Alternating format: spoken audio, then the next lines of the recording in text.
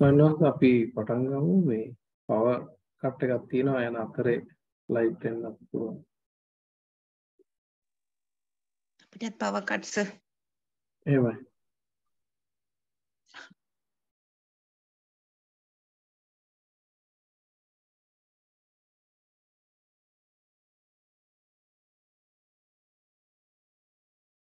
අපි චිත්තානුපස්සනාවේ සාකච්ඡා කරගෙන ආවේ ඒකේ කොටස් අපිට ඉවර කරගන්න බැරි වුණා.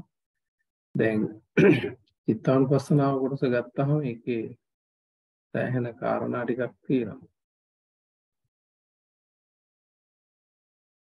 සාකච්ඡා කරගන්න.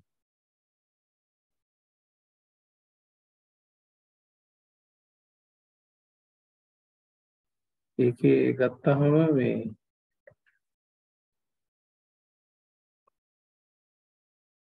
දැන් අපංචපන භික්ඛවේ භික්ඛු චිත්තේ චිත්තානුපස්සී විහෙරති ඉද භික්ඛවේ භික්ඛු සරාගං වා චිත්තං සරාගං චිත්තං තිපජානාති. Here a monk, when a mind has craving, knows the mind is in the state of craving. ඒ විදිහට එතනින් පටන් ගත්ත විතරාගං වා චිත්තං සදෝස විතදෝස සමෝහ විතමෝහ සංකිට්ඨ විකිට්ඨ මහග්ගත අමහග්ගත සෞත්තර සමාහිත අසමාහිත විමුක්ත අවිමුක්ත කියන කොටස් ටික තමයි අපිට අද මූලික වශයෙන් සාකච්ඡා කරන්න තියෙන්නේ.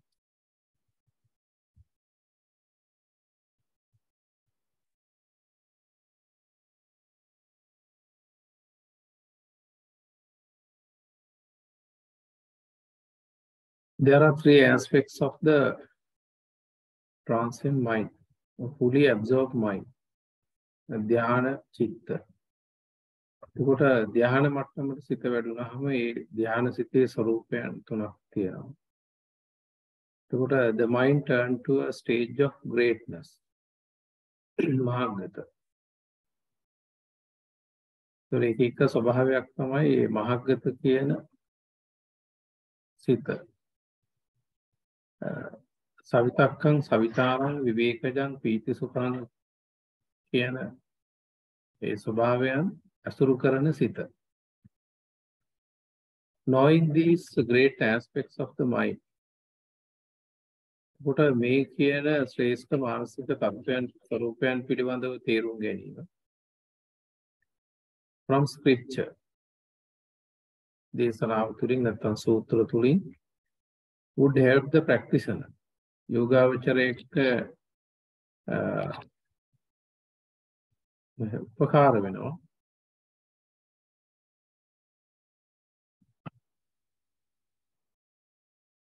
යෝගාවචරයට උපකාර වෙනවා මේ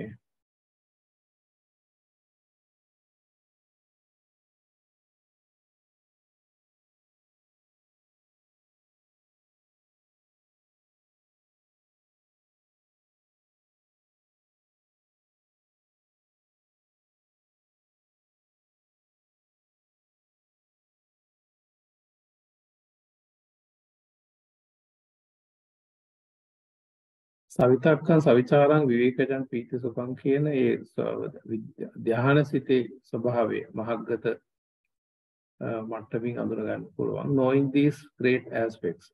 ඒතර මේ ශ්‍රේෂ්ඨ මානසික මට්ටම් තේරුම් ගැනීම මනසේ from scripture දේශනාව තුළින් would help the practitioner. කෙනෙක්ට මේ සම්බන්ධ උනන්දුවක් දක්වන කෙනෙක්ට යෝගාවචරයට උදව් වෙනවා. To tread on the correct path. නිවැරදි මාර්ගයේ තුල යන්න.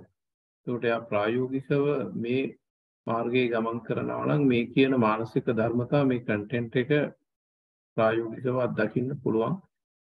ඒකට සාමාන්‍ය බුදුදහම ප්‍රශ්නයක් දිහා චතුස්කෝටිකව බලන්නේ. චතුරාර්ය සත්‍ය හරහා අපිට ඒ දක්වන්නේ ඒක. This knowledge would also create some motivation. ඒ වගේම මේ දැනුම would also create some motivation. යම්කිසි අභිප්‍රේරණයක් ඇති කරනවා අධ්‍යාත්මික පැත්තට. To initiate the spiritual practice. ඒ ආධ්‍යාත්මික අභ්‍යාසය මූලික වශයෙන් ආරම්භ කරන්න. ඒකයි අර කෙනෙක්ට දැන මේ ධර්මානුකූලව මේ කාරණා නිරවුල් කර ගැනීමේ වටිනාකමක් තියෙනවා. We all know that mere learning alone, නිකන් මේ දේවල් ඉගෙන ගැනීම පමණක් without practicing would do nothing. ඒකෙන් ඇත්තටම වෙන දෙයක් නැහැ. අපිට බුද්ධිමය කුතුහලයක් වෙනුවෙන් දාර්ශනික අදහසක් ඇති කරගන්න, ඒ මූලික සංකල්ප පිළිබඳ අදහසක් ඇති කරගන්න විතරක් මේක තේරුම් ඉගෙන ගන්න එකේ තේරුමක් නැහැ. What we have to do is to maintain the surpassable mind.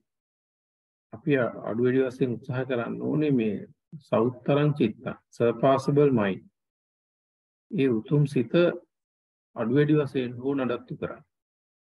in a possible manner, පුළුවන් ආකාරයට. At the earlier stage, මුල් අවස්ථාවලදී. මේ මහග්ගත සිත යම්කිසි ඉහළම මට්ටමකටපත් වෙනවා. ඒ පත් වුණාට පස්සේ ඒ සිත හඳුන ගන්නවා සෞත්තරං චිත්ත. උතුම් සිතක් හැටියට.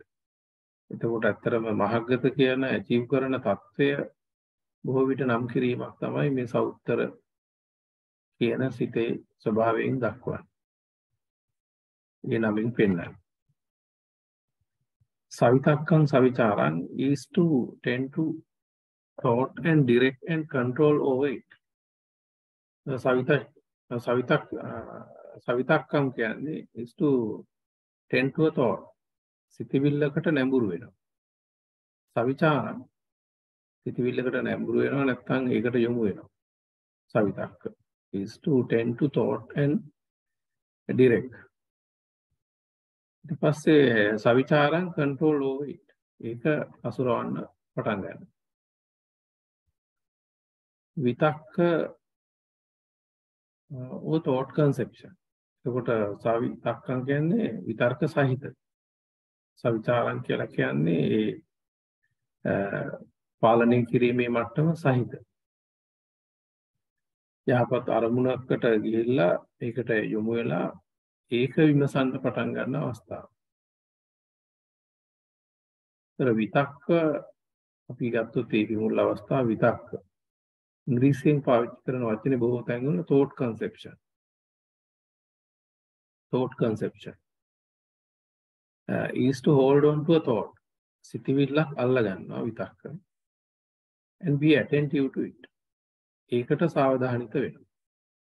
But it is the nature of grasping the object. අරමුණ අල්ල ගැනීම. නැත්නම් අරමුණ නිමිත්ත අල්ලා ගැනීම. Image. නිමිත්තග්‍රාහී නොවි භාවනාවක් වඩන්න බෑ. නිමිත්තකින් තෝ මූලික අවස්ථාව. ඒ කියන්නේ අපිට ගොයන් කපන්න නම් අපිට ගොයන් ටිකක් අල්ලන්න වෙනවා. ගොයන් කපන ටික අපිට අල්ල ගන්න. දැන් එතකොට විචාර or discursive thinking. විචාර කියන එක ඉංග්‍රීසියෙන් පාවිච්චි කරන්නේ සයන්ස් discursive thinking කියන ටර්ම් එකේ දෙනවා බොහෝ තැන්. විචාර.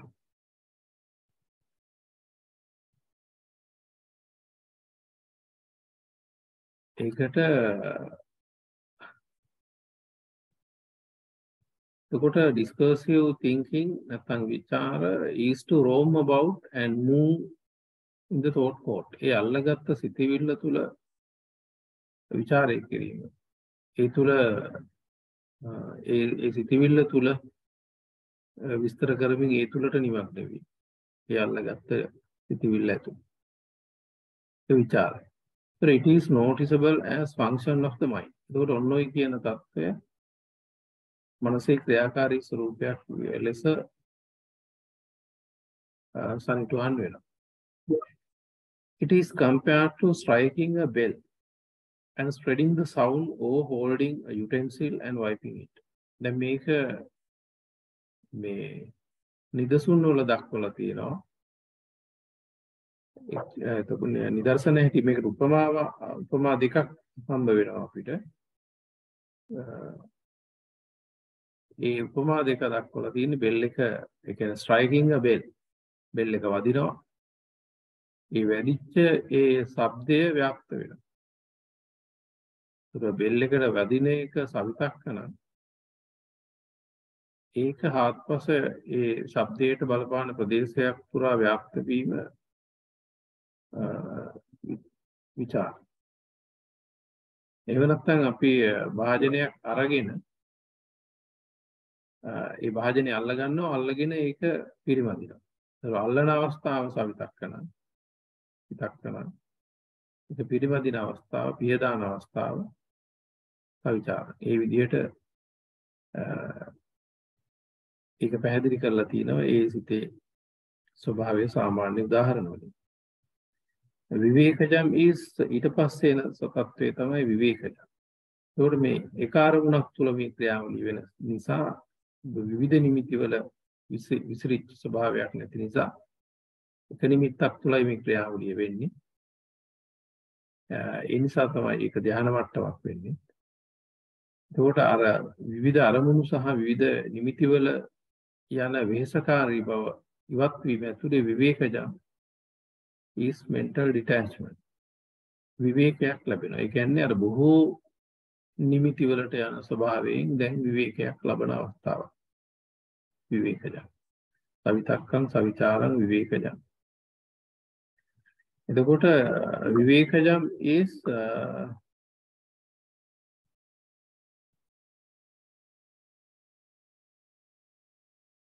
විවේකජම් is mental detachment. මානසික නොබැඳීම. Inner detachment from sensuous phenomena. මේ විදිහට detach වෙන්නේ නොබැඳී ඉන්නේ, attach නොවි ඉන්නේ sensuous phenomena. කාම ලෝකයේ දේ ධර්මතාවලින්. Vivek is described as දැන් විවේක කියන එක, මේ විවේක කියන ඒ මානසික මට්ටම විස්තර කරලා තියෙනවා අටුවාවල. විවිච්ඡේව කාමේහි විවිච්ඡ අකුසලේහි ධම්මේහි. විවිච්ඡේව කාමේහි විවිච්ඡ අකුසලේහි ධම්මේහි. එතකොට කාමයෙන් සහ අනිකුත් අකුසල ධර්ම වලින් තමයි මේ නිදහස් වෙලා විවේකයෙන් ඉන්නේ. Being distance from sensuous desire. Being distance, ඈත් වෙලා ඉන්නවා from sensuous desire. බැඳීම් වලින්, කාමක බැඳීම් වලින් and unwholesomeness, ඒ වගේම ඊට අදාළ අනිකුත් අකුසල් දේවල් වලින්. Accordingly, savitakkan savichara briefly means the mind staying in one wholesome object.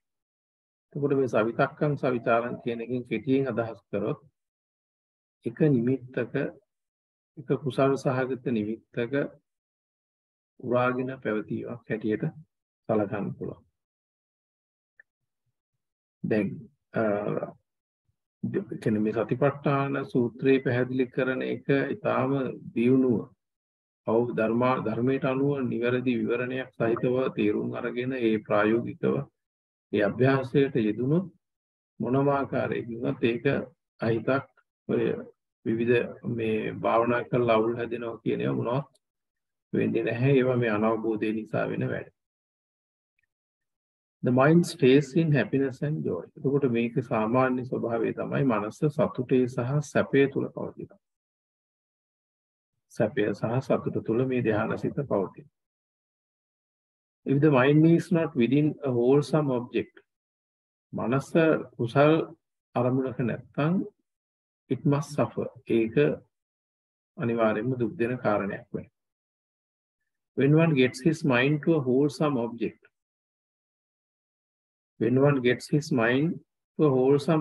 යමෙක් කුසල් සහගත අරමුණකට මනස ගෙනාවොත්, freeing from the three poisons or the three unwholesome roots, නිදහස් වෙලා කෙලෙස් සහගත අකුසල් මූල වලින් නිදහස් වෙලා කුසල් අරමුණකට සිත ගෙනාවොත්.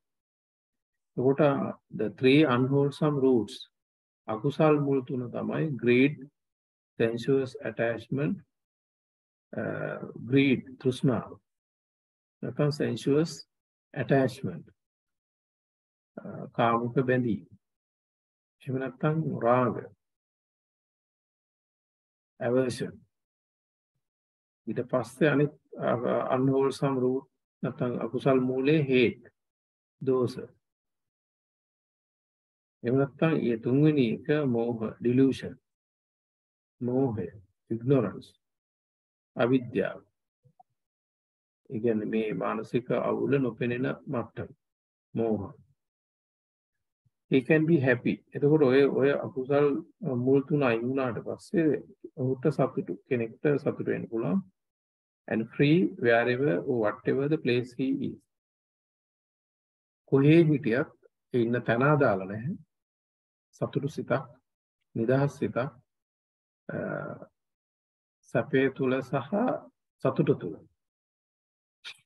සිත නඩත්තු වෙනවා. මෙතන තියෙන ගැටලුව තමයි tendencies or inclination of past volitions are surpassed. දැන් මෙතන tendencies, නැඹුරුතාවයන්, inclinations of past volitions, අතීත කර්ම are suppressed. ඒවා අතීත කර්ම මතුවෙන පදංග හෝ විස්කම්බන වශයෙන් යටපත් වෙලා තියෙනවා. The wholesomeness doesn't allow them to surface. මේ කුසල් සහගත බව ඉඩ දෙන්නේ නැහැ ඒවට මතුවෙන්න. මේ සිතේ පවතින. Therefore that unwholesome is not used. ඒ නිසා මෙතන අකුසලය පාවිච්චි වෙන්නේ නැහැ. The wholesomeness, කුසලය, that gives happiness is used here. The wholesomeness, කුසලය, that gives happiness, සතුට ලබා දෙන කුසලය is used here. මෙතන මනසේ පාවිච්චි වෙන්නේ සතුට ලබා දෙන කුසල් මට්ටම. Maintain the mind in wholesomeness. එතකොට මේ මනස කුසලයේ තුල මේ ආකාරයෙන් නඩත්තු කිරීම is worldly, ලෞකිකයි. එහෙම නැත්නම් mundane happiness and joy. මෙතන මේ අපින්දින්නේ අත්දකින්නේ මනස කුසලයේ තුල නඩත්තු කරගෙන මේ අත්දකින්නේ ලෞකික සතුට සහ සැපේ, happiness and joy.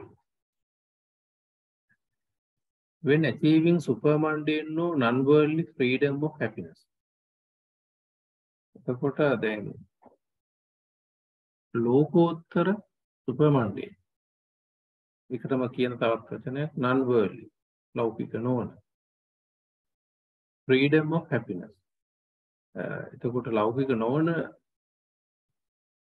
නිදහස් සැපයක් අද මේ ලබන්න the practitioner refuses the mind and matter. යෝගාවචරයට ප්‍රතික්ෂේප කරන්න වෙනවා මේ මට්ටම මේ නාම රූප මේ මට්ටමින් පවත්වන which causes suffering. ඒකෝර මේ සැපේ තිබ්බත් ජාති ජරා මරණ සහිත මේ mind and matter කියන එක ඉවත් වෙලා නැහැ. Even though the body is refused. මේ ශරීරය භෞතිකයේ ප්‍රතික්ෂේප කරත් it is already received. ඒක අපිට මෙලහටත් ලැබිලා තියෙනවා. There's a reason for receiving this body. එතකොට මෙවැනි භෞතිකයක් තුළට අපි එන්න හේතුවක් තියෙනවා. It has to be stopped. ඒක තමයි නතර කරන්න වෙන්නේ පරම සතුට වෙන්නේ. ඒ කියන්නේ පැවැත්මෙන්ම නිදහස් වෙන්න වෙනවා මේ ලබන සතුට උතුම්ම මට්ටමක් නොවන බව. එතකොට මේ ධර්මානුකූලව මෙතෙන්ට එන එක්කෙනාට තේරෙනවා. දැන් මේ ධ්‍යානවල තියෙන සැපේ හිරවීම වෙනත් Hindu වැනි ආගම් වල දක්වනවා වගේ ඒ සතුට සැපේ නිදහසේ භුක්ති විඳින්මින් ඉන්නේ නැහැ. මොකද දැන් මෙතන තාමත් ගැටලුව පැවැත්ම සම්බන්ධ ওই මූල ප්‍රශ්නේ ලියලා නැති නිසා. Then this body is not received. එතකොට මේ හරීම තැනට આવොත් එහෙම නැත්නම් පැවැත්මෙන් අපි ගැලවුණොත් මෙවැනි ජාති ජරා සහිත භෞතිකයකට අපිට ලැබෙන්නේ නැහැ. I need to enjoy it. දැන් මට මේක මේ සැපේ විඳින්න ඕනේ. And it is me who enjoys being here. දැන් මෙතන මට අදහසක් තියෙනවා මේ සතුට මට විඳින්න ඕනේ කියලා මේ ධ්‍යානය ඇතුළේ. දැන් ඒකේ ඉන්නවා දැන්. එතකොට මෙන්න මේ and it is me who enjoys here. දැන් මෙතන මේ විඳින කෙනෙකුත් අහු වෙනවා. එතකොට මේ විදිහට දියුණු විදිහට මේක දිහා බලනවා අර ධර්මානුකූලව භාවනාවට එන්න කියලා. එතකොට ඔය දකින්න එළි වලට සැහැල්ලු බවට ඔය ඇති වෙන රැප්චර් එකට මේ සතුටට ඇලෙන්නේ නැහැ. It is me who made this happy mind. දැන් මමයි මේ සතුට හදාගන්නේ. මෙතන මමෙක් ඉන්නේ. There is a perception that happiness can be enjoyed. ඒ වගේම සතුට මෙහෙම මේ සතුට සුඛය ලබන්න ඕනේ කියන සංජානනයකුත් මෙතන තියෙනවා. මේ ධ්‍යානය තුළ. So there again one experiences non-impermanence. So මෙතෙන්ට ආවට පස්සේ අත්දකින්න ඕනේ මේකත් මේ සතුටත් එක මට්ටමේ පවතින එකක් නෙවෙයි. There again one experiences non-impermanence.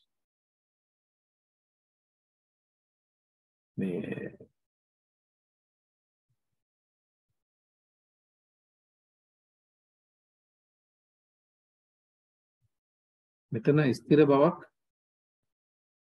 non-suffering. කියන්නේ අපි ගත්තොත් මේ අනිත්‍ය දුක්ඛ අනාත්ම කියන එක මෙතන අහුවෙන්නේ නিত্য සුඛ ආත්ම හැටියට. They are again experiences non-impermanence. නিত্য non-suffering. දුක් නොවන and non-delusion. එතකොට ආත්ම අමු මොහේ නැතිකම ඉවත් වෙලා නැහැ. ඒතර නිච්ච සුඛ ආත්ම කියන ස්වરૂපයෙන් තමයි මේ තත්ත්වය අත්දකින්නේ. The practitioner thinks that it is he who enjoys this happiness from the mind he develops. So යෝගාවචරය හිතනවා that it is he who enjoys. මේ මෙතන දියුණු මට්ටමක් නොවන බව මේ දකින්න. මෙතන නිත්‍ය සුඛ ආත්ම හැටියට මෙතන අහු වෙලා. එතන සැපයක් අහු වෙනවා, සැපේ විඳින කෙනෙක් අහු වෙනවා. දුරේ සැපේ තියෙන බවක් දැනෙනවා. තියෙන සැපයක් විඳිනවා කියලා හිතනවා. ඒ වගේ දැන් මෙතන මේ ධ්‍යාන වලදී යම් සැප මට්ටමක් නිදහස් සාපේක්ෂව දැන් අර අවුවට මිනිස්සයා ගහක් කැරට ආවා වගේ තත්ත්වයක් තමයි මෙතන පෙන්නන්නේ. මේ සූත්‍රයේම පෙන්නනවා අරඤ්‍යගතව රුක්ඛ මූලගතව ගහක් මූලකට ආවා වගේ. ඒකෝර මහ විඩාකර තත්වයක හිටපු කෙනෙක් රුක්ඛ මූලගතව ගහක් මූලකට ආවා වගේ. ඒකෝර මහ තදවු හිටපු කෙනාට මෙතන සැපයි. දැන් මෙතන මේ සැපයට විඳින කෙනෙක් අවු වෙනවා. එයාට දැන් සිසිලසක් දැනෙනවා. අර දාහේ මුත් නැහැ. ඒ විදියට අහු වෙනවා. නමුත් මෙතන ධර්මානුකූලව ආපු එක්කෙනාට පේනවා මේ ගහක් යට ඉන්නේ. දැන් මෙතන හේවන තමයි සිසිල තමයි. නමුත් මෙතන සතෙක් පාරන්න පුළුවන්. රැ වෙනකන් ඉන්න බෑ. අනතුරු එහෙමම තියෙන බව දකින්න. සතිපට්ඨාන සූත්‍රයේ මුලින් පෙන්නනවා.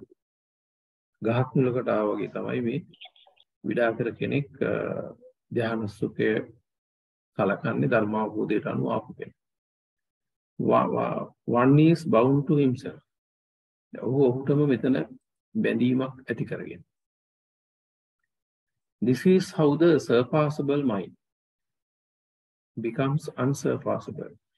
දැන් ඔය ධ්‍යාන සිත තුළ ඔන්න ඔය විදිහට තමයි අර අල්ලගත්තොත් ඒ ඇති වෙච්ච surpassable mind සෞත්තරං වාචිත්තං සෞත්තර සිත අනුත්තර බවට පත් වෙන හැටි පෙන්නයි. ඒ කියන්නේ ඒතොර ධ්‍යානය සැපය නිත්‍ය සුඛ ආත්ම හැටියට දැනෙනවා. ඒකට රැවටෙනවා. ඒකට අල්ලන් ඉන්න හදනවා. ඒක හරි කියලා හිතෙනවා.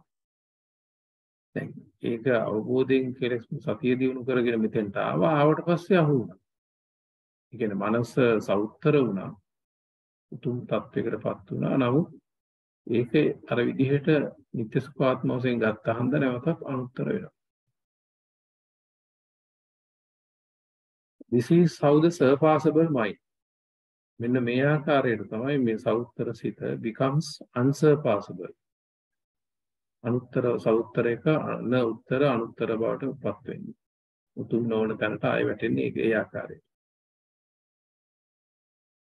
I means a constant turning aspect of nature. ඒතර මම කියලා කියන්නේ constant turning aspect of nature. ස්වභාව ධර්මයේ නිරන්තරයෙන්ම පරිවර්තනීය ස්වභාවයක්.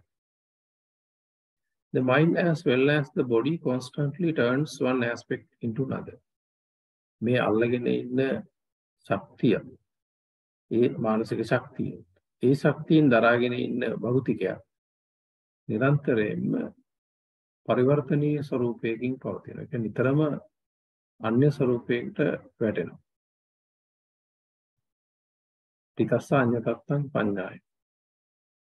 යන්නේ ස්වરૂපයකට පවතිනවායි කියලා කියන එකත් අන්‍ය ස්වરૂපයකට නිතරම සම්මතය තුරු මේ පවතිනවා කියලා කියන එක නිතරම වෙන්නේ අතරම බැලුවොත් අන්‍ය ස්වરૂපයක් ගන්න එක හැම මොහොතකම. එතකොට perception of I or me මේ මම කියලා ගැනීම ඒ සංඥාවට එවැනි අස්මිමානයන් සහිත සංඥාවකට වැටීම is constantly forming and processing.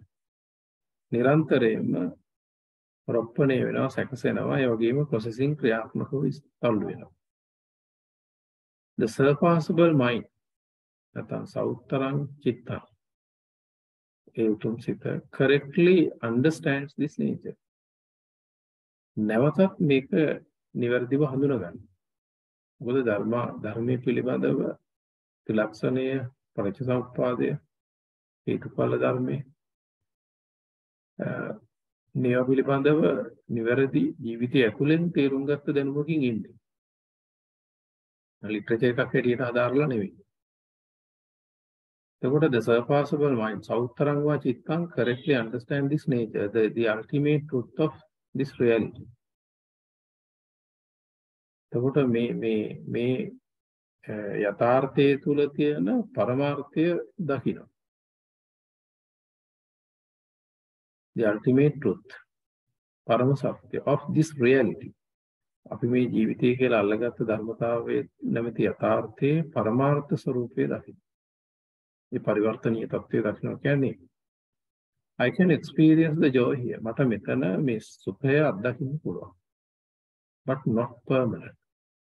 නමුත් ඒක ස්ථිර නැහැ. මේකම අල්ලගෙන විඳලා මැරිලා ගියත් after death මරණයෙන් පස්සේ I can be in a good realm. මම හොඳ භවතලයකට යන්න පුළුවන්. But again I have to organize and maintain phenomena so that I can enjoy happiness. මට ආයෙත් මේ සැපේ විඳපු මට්ටම සංවිධානය කරන්න වෙනවා, නඩත්තු කරන්න වෙනවා. එතෙන්ට ගිහිල්ලා මේ සැපය තුල ඉන්න. මේක විඳින්න. I can enjoy happiness which is එහෙම වුණත් එතෙන්ට ගිහිල්ලා it is unstable. අස්ථාවරයි at a certain stage. යම් මට්ටමකදී මේක අස්ථාවරයි. When contemplating accordingly, මේ අනුව සතිමත් වෙනකොට ওই විදිහට හිතලා සතිමත් වෙනකොට ත්‍රිලක්ෂණය තුලින් the practitioner frustrates the world. එතකොට නිබ්බිදාවකට පත් වෙනවා ලෞකික දේවල් සම්බන්ධව. කලකිරීමකට එනවා. මේ ලෞකිකව ලබන හැම සතුටක්ම මොන විදිහට ලැබුවත් මොනතරම් ඒක ආස්වාදජනක වුණා ඒක ඒ සතුට පවතින්නේ නැහැ. ඒ සතුට අල්ලගෙන ඉන්න මම පවතින්නේ නැහැ. ඒක වෙහෙසකර තත්ත්වයක් මේක අල්ලගෙන ඉන්නේ. එහෙම වෙහෙසකර වල්ලන් හිටියත් අස්ථාවර ස්වභාවයක්මයි තියෙන්නේ. ජාති ජරා වලින් නැත්තම් පැවැත්මෙන් ගැලවිලා නැති නිසා. So what is the value of this mind? එහෙනම් මේ සිතේ වටිනාකම මොකක්ද? It is subject to change. ඒක වෙනස් වෙන්න තියෙන එකක්. So he thinks, එහෙම හිතන්න ගන්න. This is the utmost danger. මේක තමයි ලොකුම අනතුර in existence. පැවැත්ම තුල තියෙන ලොකුම අවුල ඔක. Which is beyond control. මේක පාලනයෙන් එහා තියෙන. ලෝකීය ධර්ම වලින් පාලනය කරන්න බැරි තැනක මේ දුක තියෙන. As far as one is entangled in it. යමෙක් මේකේ පැටලුනහම ඒකේ දුක කාටවත් එහෙම පාලනය කරන්න බෑ. ඒක දුක් විඳින එක නැති කරන්න බෑ අවේදිත තැනකට යනකම්. This is the gravity of existence. එතකොට මේ පැවැත්ම තුල තියෙන භයානක මට්ටම තමයි මේක. The practitioner thinks that he has to totally purify his mind. එහෙනම් මේ පරියෝදපන. ඕදපන සෝදනවා නම් පරියෝදපන. මනාවම මේක සුද්ධ කරන්න වෙනවා. Totally purify his mind. Till it completely stays detached. සම්පූර්ණයෙන්ම මේක නොබැඳී පවතින මට්ටමට එනකම් from the worldly.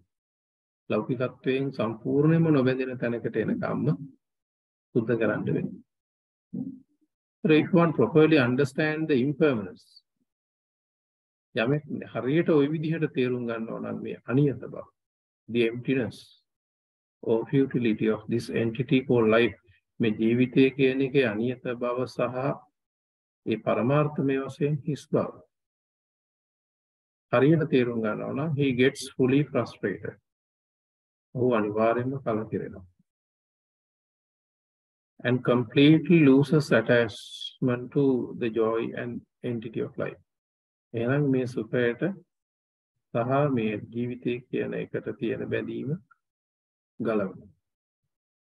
Clinging to me is clinging to something annoying and suffering.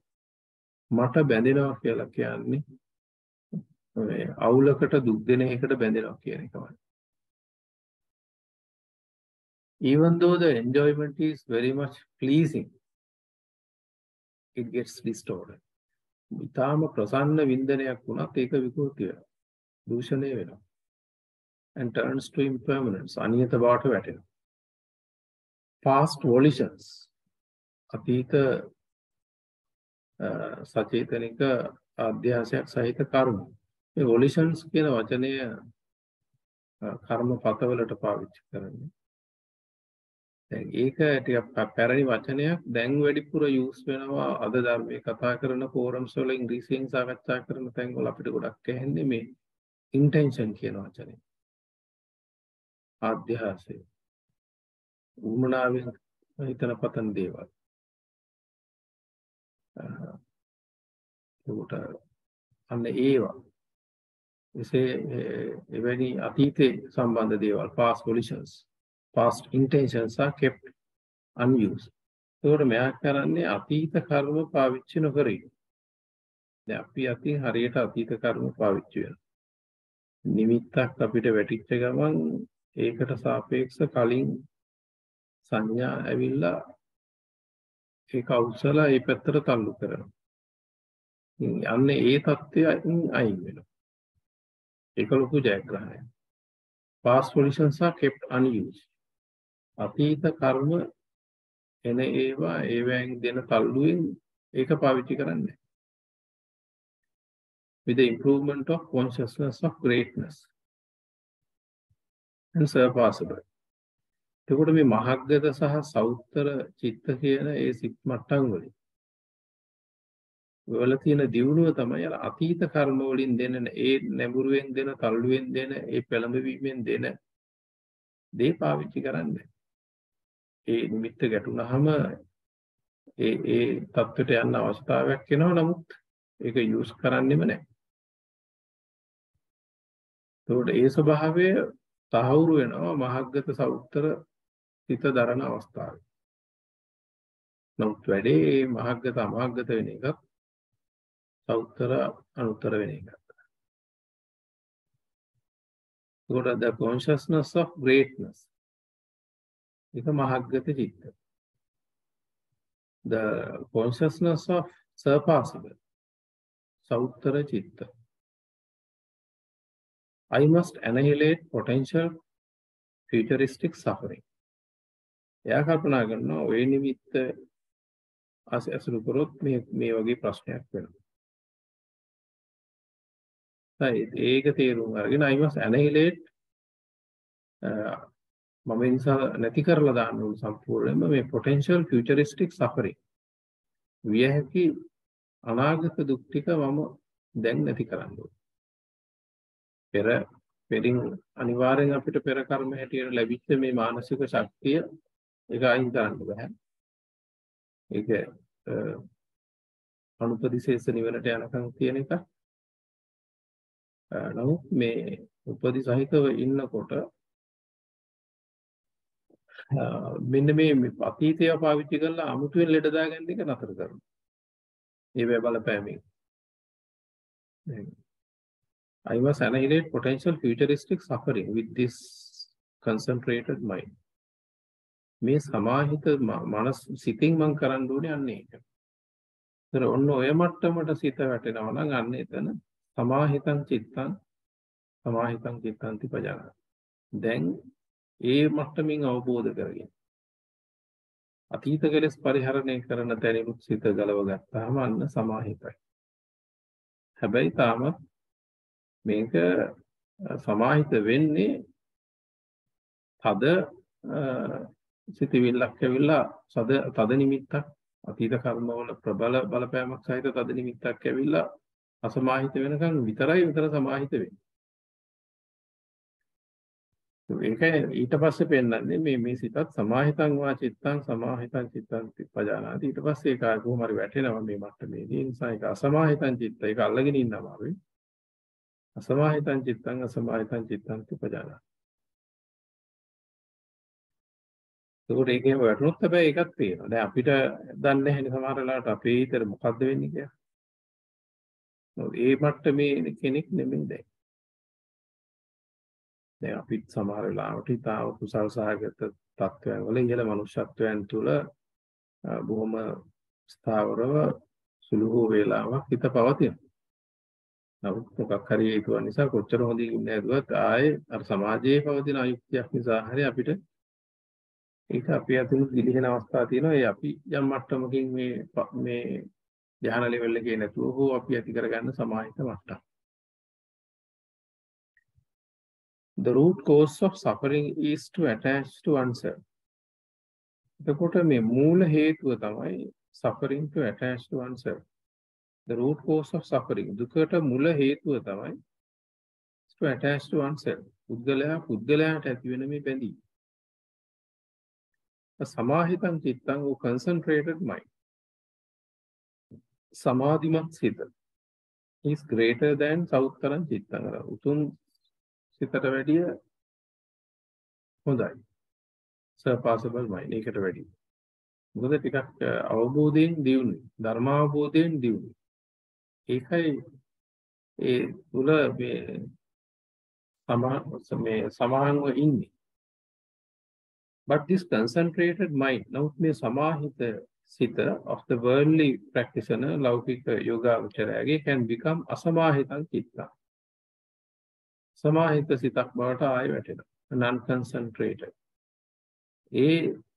ඒකාග්‍ර බව යහපත තුල ස්ථාවර වෙලා පැවති ඒකාග්‍ර බව, සමාධිමත් බව, සමාහිත බව නැවතත් මේ කලබිල්ලකටපත් වෙනවා. The next mind is vimuttang chittang or liberated mind of the worldly practitioner. ලෞකික යෝගාවචරයට ඊළඟට එන ධ්‍යාන සිත තමයි ධර්මානුකූලව මේ මාර්ගයට අනුව සතිපට්ඨාන සූත්‍රයට අනුව අවබෝධයෙන් අර කලින් කතා කරපු ධර්මතා ජීවිතය පිළිබඳව තේරුමකින් එන කෙනා. ඊළඟට එන තමයි විමුක්තං වා චිත්තං විමුක්තං චිත්තන්ති පජානාති කියන්නේ. liberated mind. දැන් අර විදිහට පරමාර්ථ ධර්ම ටික දකිනකොට ඒ සංහිඳියාව ඇතුළේ ඊට පස්සේ හිත වැටෙනවා. ඕවටත් ඇලෙන්න ඕනේ ජීවිතයටත් ඇලෙන්න ඕනේ කියන තැනට හිත අඩු වැඩි වශයෙන් වැටෙනවා.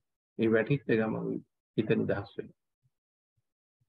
අන්න ඒක ඒ සිත తాවකාලික ඒ සිත අඳුන ගන්නවා විමුක්තං චිත්තං. විමුක්ත වෙච්ච liberated mind නිදහස් වෙච්ච සිතක් of the worldly practicing.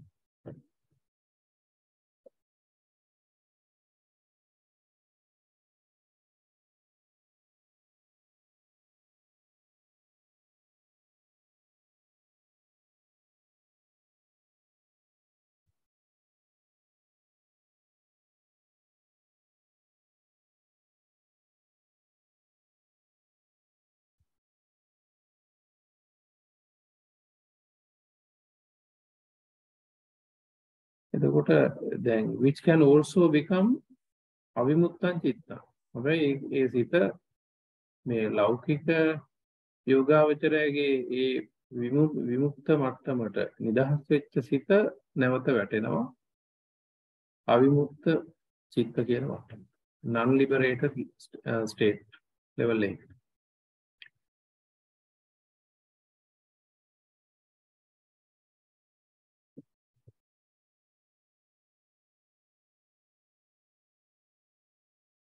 කාය වේදනා චිත්ත ධම්ම කියන කොටස් හතර ගත්තොත් දැන් මෙතන සාකච්ඡා කරගෙන ආපු මේ සූත්‍රය තුල කාය or the process of actions of the mind supported by the body භෞතිකයෙන් උදව් වෙලා මනස තුල සිදුවෙන සමස්ත ක්‍රියා පෙළ ගැස්ම මේ ක්‍රියා ප්‍රවාහය කාය කෙටියෙන් ගත්තොත් භෞතිකය උදව් කරගෙන මනසේ ක්‍රියාකාරීත්වය කායානුපස්සන කියන්නේ කය පදනම් කරගෙන මනස ක්‍රියාත්මක වෙන භෞතිකයේ පදනම් කරගෙන මනස ක්‍රියාත්මක වෙන ස්වභාවය. වේදනා feelings derived from the process. ඒකට ඒ ක්‍රියාවලිය තුල මතුවෙන වේදනා are the two phenomenal components that support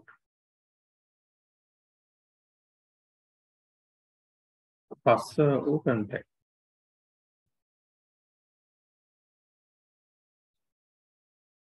එතකොට දැන් ස්පර්ශය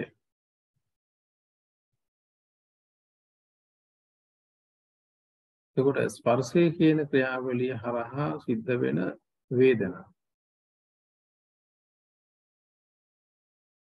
ඒ වේදනා එතනක් ප්‍රවාහයක්. කාය වේදනා are matching together as every action has some sort of feeling. කාය වේදනා දෙක ගොඩක් දෙක එකට ගැළපීලා එකට යනවා. කාය වේදනා are matching together as every action has some sort of feeling. කියන්නේ භෞතිකයේ මනස යම් ආකාරයකට භෞතිකයේ පදනම් ක්‍රියාත්මක වුණොත් අනිවාර්යයෙන්ම වේදනා මට්ටමක් එනවා. So it is the way of grasping that one put into suffering. එතකොට it is the way of grasping. ඔන්න උතන තමයි අල්ලගන්න මාර්ගය. පැවැත්ම අල්ලන තැන උතන මතුවෙනවා that one put into suffering. එතකොට මේ වේදනාව අල්ලගන්න විදිය තමයි දුකට දාන්නේ. The way of grasping or clutching the feeling is chitta or consciousness.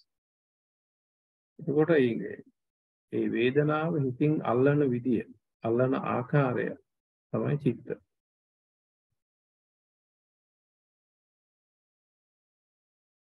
දැන් අපි මේ කතා කරන්නේ මේ සියලු මේ තත්ත්වයන් සිත අල්ලන හැටි.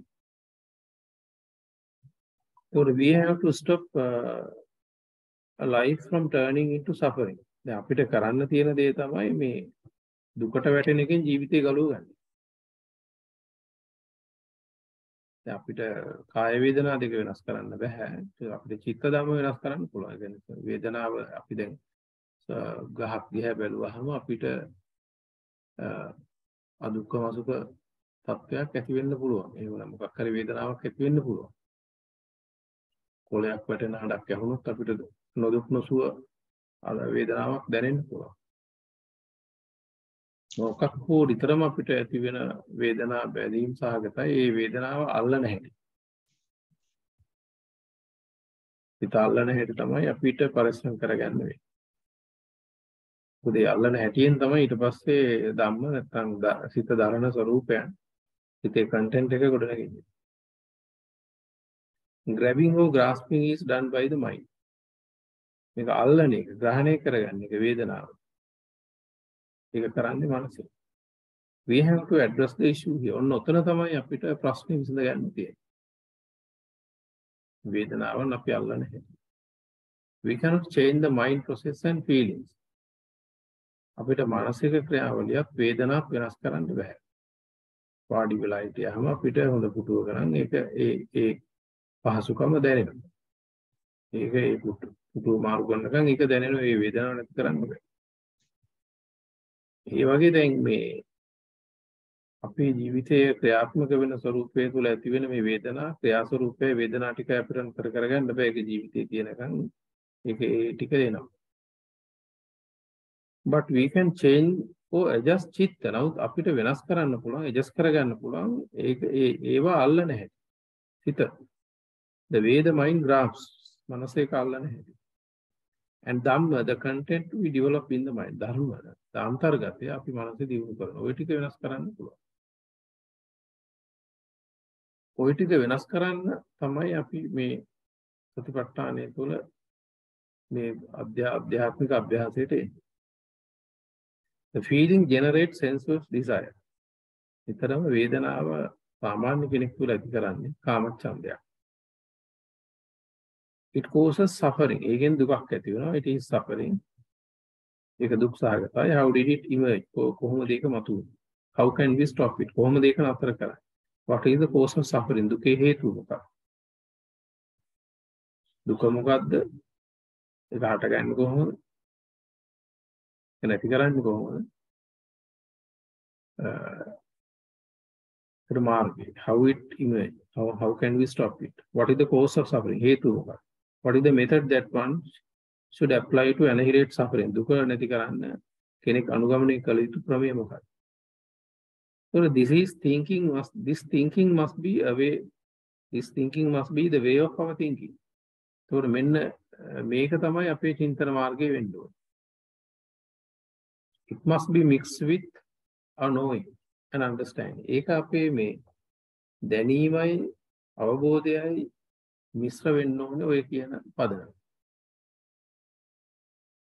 One who comes into this keeps on doing this observation. එතකොට මෙන්න මේ ප්‍රතිපත්තාණයට එන කෙනා keeps on doing this observation. මේ නිරීක්ෂණය, මේ ස්වයං මානසික නිරීක්ෂණය අන්තරාවලෝකනයක නිරන්තරයෙන් කරමින් ඉන්න කෙනෙක්. චතුස්කෝටික. Then he doesn't have time to meditate. භාවනා කරන්න කියලා වෙලාවක් නැහැ. Because the whole life becomes meditation. මොකද හැමතිස්සෙම භාවනාව. Life. If somebody says that this is the time I meditate, මෙන්න මේ වෙලාවටයි මම භාවනා කරන්න කියලා කවුරු හරි කියනවා නම් ඊමේල් ආව. ඔන්න ඔය මට්ටමට ආපු කෙනාට hina යනවා. කියන්නේ භාවනාව කියන එක මේ මට්ටමට එන කෙනාගේ ජීවිතේ භාවනාවක් වෙන නිසා. දැන් අපි තමයි යම් වෙලාවල් අරගෙන මේක ප්‍රැක්ටිස් කරන්නේ. එහෙම කරන්නේ. එතකොට එයාට සිතට එන සියලුම නිමිති අරමුණු භාවනා නිමිති අරමුණු වෙනවා. No sooner thought arises. තිවිල්ලක් ආපු ගමන් the suffering image දුක එනවා. So we have to be vigilant and correct it at the same time. එහෙනම් මේ දුකක් වෙන සිතුවිල්ලක් ආපු ගමන් ඒ වෙලාවෙම ඒක නිවැරදි කරගන්න ඕනේ. ඒක අපි මනස තුලම ධර්මානුකූලව ඒක විනිශ්චය කරලා යා හරි ගස්සලා එතනින් නතර කරන්න ඕනේ. වාචිකව හෝ භෞතික කායික ක්‍රියාවකට තල්ලු වෙන්න නොදී. When a feeling arises, වේදනාවක් ආවම it follows either verbal or bodily action. වේදනාවක් ආපු ගමන් අපි වාචිකව හරි කායිකව හරි ක්‍රියා කරන්න යොමු වෙනවා. And the feeling is broadened or extended. එතකොට වෙන්නේ අර වේදනාව පළල් වෙනවා. තව අපසාරියකට ඒක යනවා. If it is to cause suffering, දුක ඇති වෙන නම් we have to curtail it before. If it causes suffering, ආපු සිතිවිල්ලෙන් දුකක් ඇති වෙනවා නම්, if it causes suffering, we have to curtail it before getting extended into verbal and bodily action. We have to curtail. අපිට ඒක කෙටි කරන්න වෙනවා ඒ ඇති වෙච්ච මට්ටමේ. Before getting extended it into verbal and bodily action. කායික වාචික කායික පැත්තට යන්න නොදී. If the feeling falls into action, ඒ වේදනාව ක්‍රියාවට වැටුණොත්, the heating of sensuality, කාමච්ඡන්දයේ තියෙන තේජස increases වැඩි වෙනවා. And causes suffering. ඊට පස්සේ ඒ බැඳීම් වේදනාව වැඩි වෙනකොට ඒ අනුව ඒ ප්‍රමාණයට දුක් දෙන්න පටන් ගන්නවා. Therefore, what we have to do is to keep on looking at the mind all the time. ඒ නිසා නිතරම කරන්න තියෙන්නේ. නිතරම තමන්ගේ හිත දිහා බලගෙන ඉන්න. යෝනිසෝ මනසිකාරය. Otherwise, we cannot secure it. එහෙම නැතුව අපිට ඒක මනස රැක ගන්න වෙන ක්‍රමයක් නැහැ.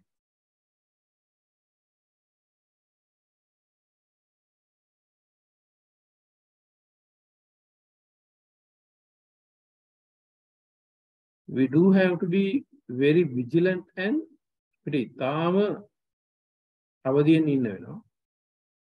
And remove the harmful cause. And remove the harmful. ඒ හානිකර එක ටක් ගාලා එතනින් නතර කරන්න වෙනවා. That cause bitterness. අමීරි තත්වයකට හේතු වෙන ඒ හානිදායක තත්වය හිත ඇතුළෙන්ම ගලවන්න වෙනවා. This is the science of Buddhist teaching. ඒතර මේක තමයි බෞද්ධ මනෝවිද්‍යාව. බෞද්ධ ඉගැන්වීමේ තියෙන විද්‍යාත්මක ක්‍රමය මේක. When this action is in progress, ඔය කියන සිත දෙස බල බල එහෙම සුද්ධ කරන ක්‍රියාවලිය එහෙම ඉස්සරහට යනවා නම්, the worldly individual initially notices. ලෞකික පුද්ගලයා මූලික වශයෙන් එයා තේරුම් ගන්නවා එහෙම මේ සිත සරාග සිත් මේව සිත කියන්නේ නිමිත්තකට ආවොත් සරාගං චිත්තං, the consciousness with craving or passion. ඔය ක්‍රියාවලිය කරගෙන යනකොට මෙහෙම සරාග සිතක් ආපු ගමන් එයාට පේනවා වෙන්න සරාග වුණා. බැඳෙන සිතක් ආවා. The mind of the typical one, සාමාන්‍ය කෙනෙක්ගේ මනස never works without craving or attachment. මේ තෘෂ්ණාවේ බැඳීම් වලින් තොරව ක්‍රියාත්මක වෙන්නේ නැහැ.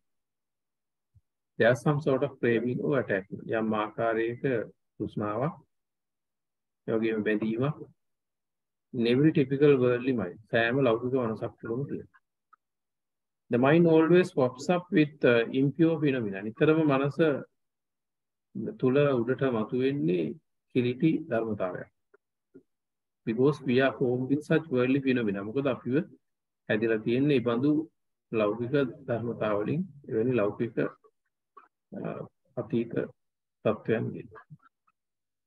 When the mind with craving, එතකොට මේ සරාග සිත puts us into pain. වේදනාවට අපිව යොමු කරනවා. It is called suffering. ඒක අපි දුක කියලා කියන්නේ. The mind with craving gives sensuous pleasure. ඒකට තෘෂ්ණාව සහිත මනස අපිට මේ ප්‍රසන්න ඉන්ද්‍රිය සංතරපණයක් සතුටක් ලබා දෙනවා. And quickly fades away. ඒ වගේ මේක ඉක්මනටම නැති වෙලා යනවා.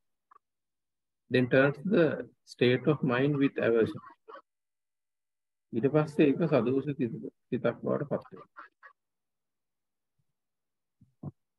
ඒ සැපේ නැති වෙච්ච ගමන්. If it is known it is pajanati. Oka dannavanan pajanati. නිකන් කේන්ති ගිහිල්ලා කියලා විතරක් තේරෙනවා නම් ජානාති. සුලමුලත් එක්ක තේරෙනවා නම් පජානාති. ජානාති පජානාති සම්පජානාති කියලා වචන තුනක් කියනවා.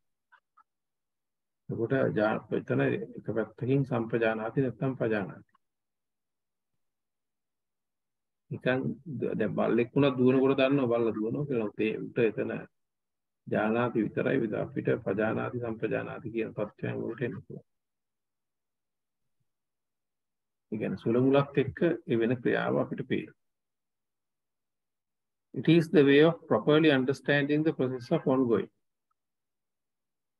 So it is a way of properly understanding the process of ongoing. යන ක්‍රියාවලිය හරියට මේ වෙලාවේ යන මානසික ක්‍රියාවලිය පේනවා. If one is trying to fulfill some expectation from something, යමෙක් උත්සාහ කරනවා නම් බලාපොරොත්තුවෙන් යමෙක් උත්සාහ කරනවා නම් to fulfill ඉටු කරගන්න some expectation යම් බලාපොරොත්තු from something. යමකින් යම් දෙයක් ඉටු කරගන්න බලාපොරොත්තු වෙනවා නම් it takes the time that mind has attached to something. අන්න ඒක තමයි මනස යමකට බැඳිච්ච වෙලාව. Again, if one is trying to fulfill යමක් ඉටු කරගන්න උත්සාහ කරනවා නම් බලාපොරොත්තු සහගතව යම් දෙයකින් යමක් අපේක්ෂා සහිතව ඉටු කරගන්න කටයුතු කරනවා නම් අන්න it is the time that the mind has attached to something. ඒ මනස බැඳිච්ච අවස්ථාව. Locate. The mind is attached to something to fulfilling the expected inspiration from it. So the mind is attached. මනස ඒකට බැඳිලා තියෙන්නේ something යමකට to fulfill ඉටු කරගන්න. The expected inspiration from it. ඒකෙන් යම් ආස්වාදය අපේක්ෂිත ආස්වාදය ඉටු කරගන්න. තමයි ඒකට බැඳිලා. Here the mind is attached to sensuous pleasure. ඒකට මේ ප්‍රසන්න ලෞකික සතුටකට මනස බැඳිලා. The mind is seeking pleasure. මනස සතුට සොයනවා. Why is this pleasure sought after? ඇයි මෙහෙම නිතර සතුටක් ගන්න? Because the mind is unrest or displeasing all the time.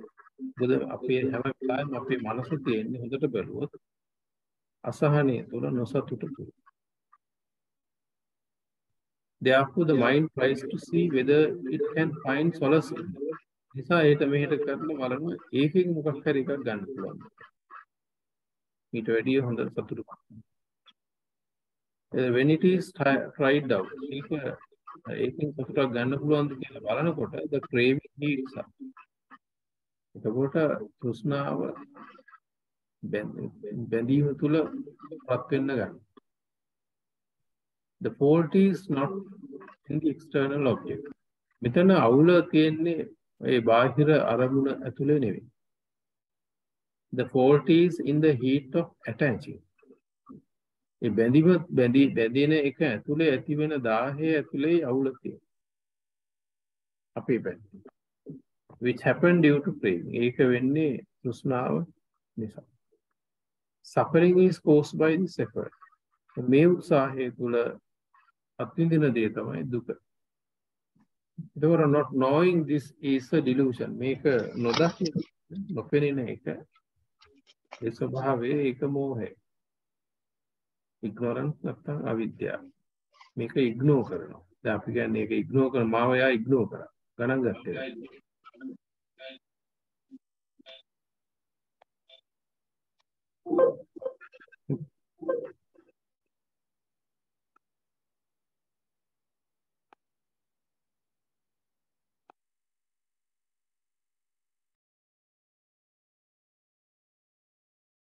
Making an effort to practice the 4 frames of mindfulness.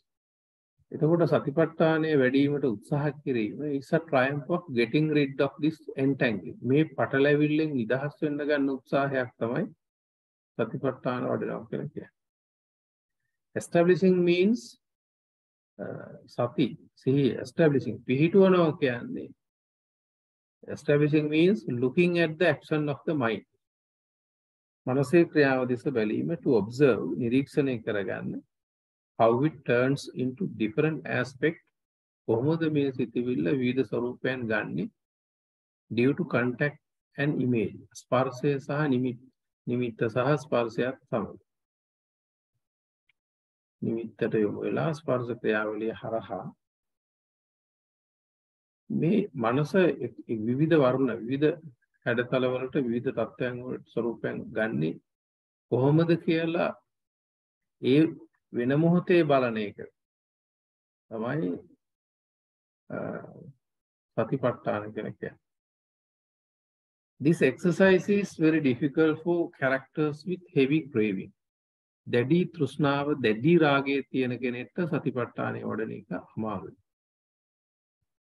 He has to practice repulsiveness a lot. එයාට ගොඩක් කරන්න වෙනවා මේ පිළිකුල් භාවනා වගේ තත්දේවල්. සමහර විට නවසී ගොඩාක් රාගාධික කෙනෙක්ට අනවසී වගේ භාවනාවක්. එන්නර කියනවා ඒ වැඩි කැලල කපාගෙන රාගය කපාගෙන දැවෙන රාගය අයින් කරගෙන. සාමාන්‍ය කෙනෙක්ට සතිපට්ඨාන හැමෝටම උත්තර තියෙනවා. නමුත් හැම කෙනෙක්ම නවසී විතිකේ වඩන්න ඕනේ කියලා එකක් නැහැ. ඒකේ තාම රාග චරිතවලත් උඩම ඉන්න අයට ඒක අදාළ වෙයි. අනිත් අයට දෙතිස් කුණුපයත් ඇති. તો රාග චරිත පල්ලෙහා රාග චරිත වල දෙතිස් කුණුපයත් උඩම රාග චරිතයට නවසී විතිකේ වගේ දේවල් එහෙම යොමු කරන්න පුළුවන්. Establishing means looking at the action of the mind to observe how it turns into different aspects due to contact and image. Establishing mindfulness is to focus one's mind. එතකොට establishing mindfulness සතිපට්ඨානය කියලා කියන්නේ ඒ තව පැත්තකට is to focus one's mind.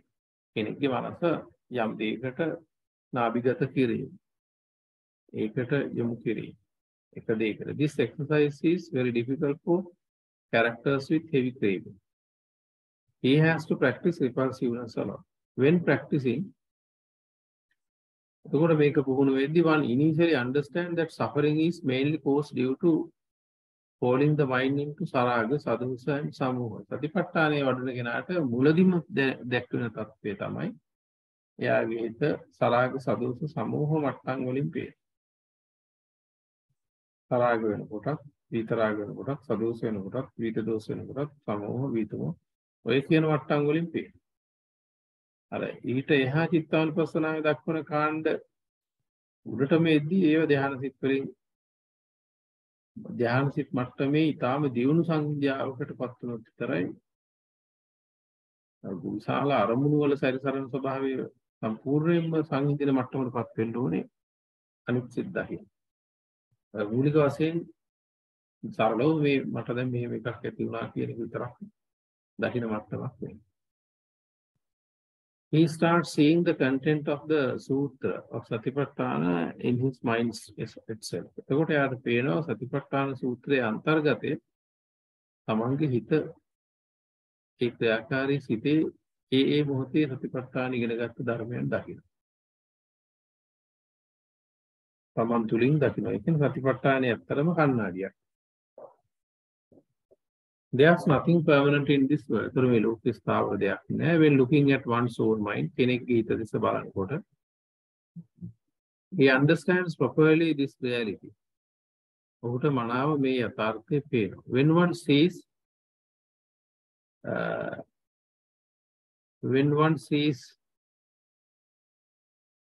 how the mind works with the image,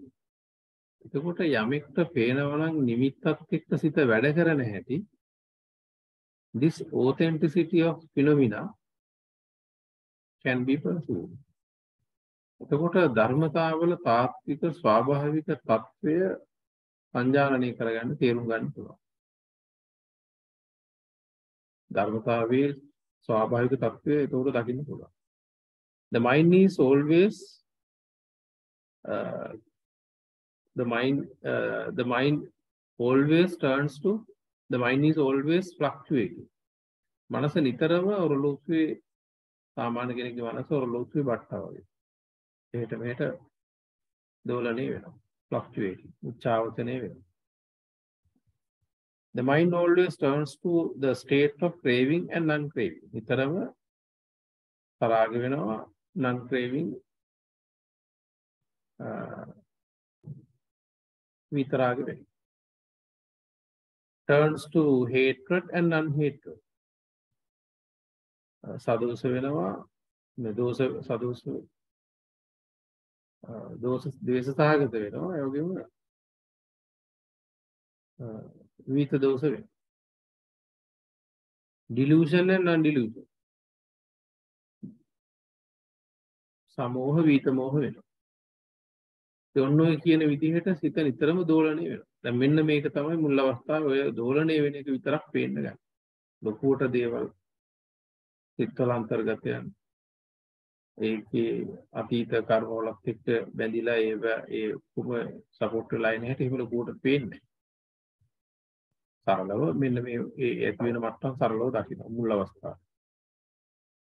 If one sees the content of Satipatthana Sutra, මේ සතිපට්ඨාන සූත්‍රයේ අන්තර්ගතය දකිනවා නම් තමන්ගේ සිත ඇතුලේ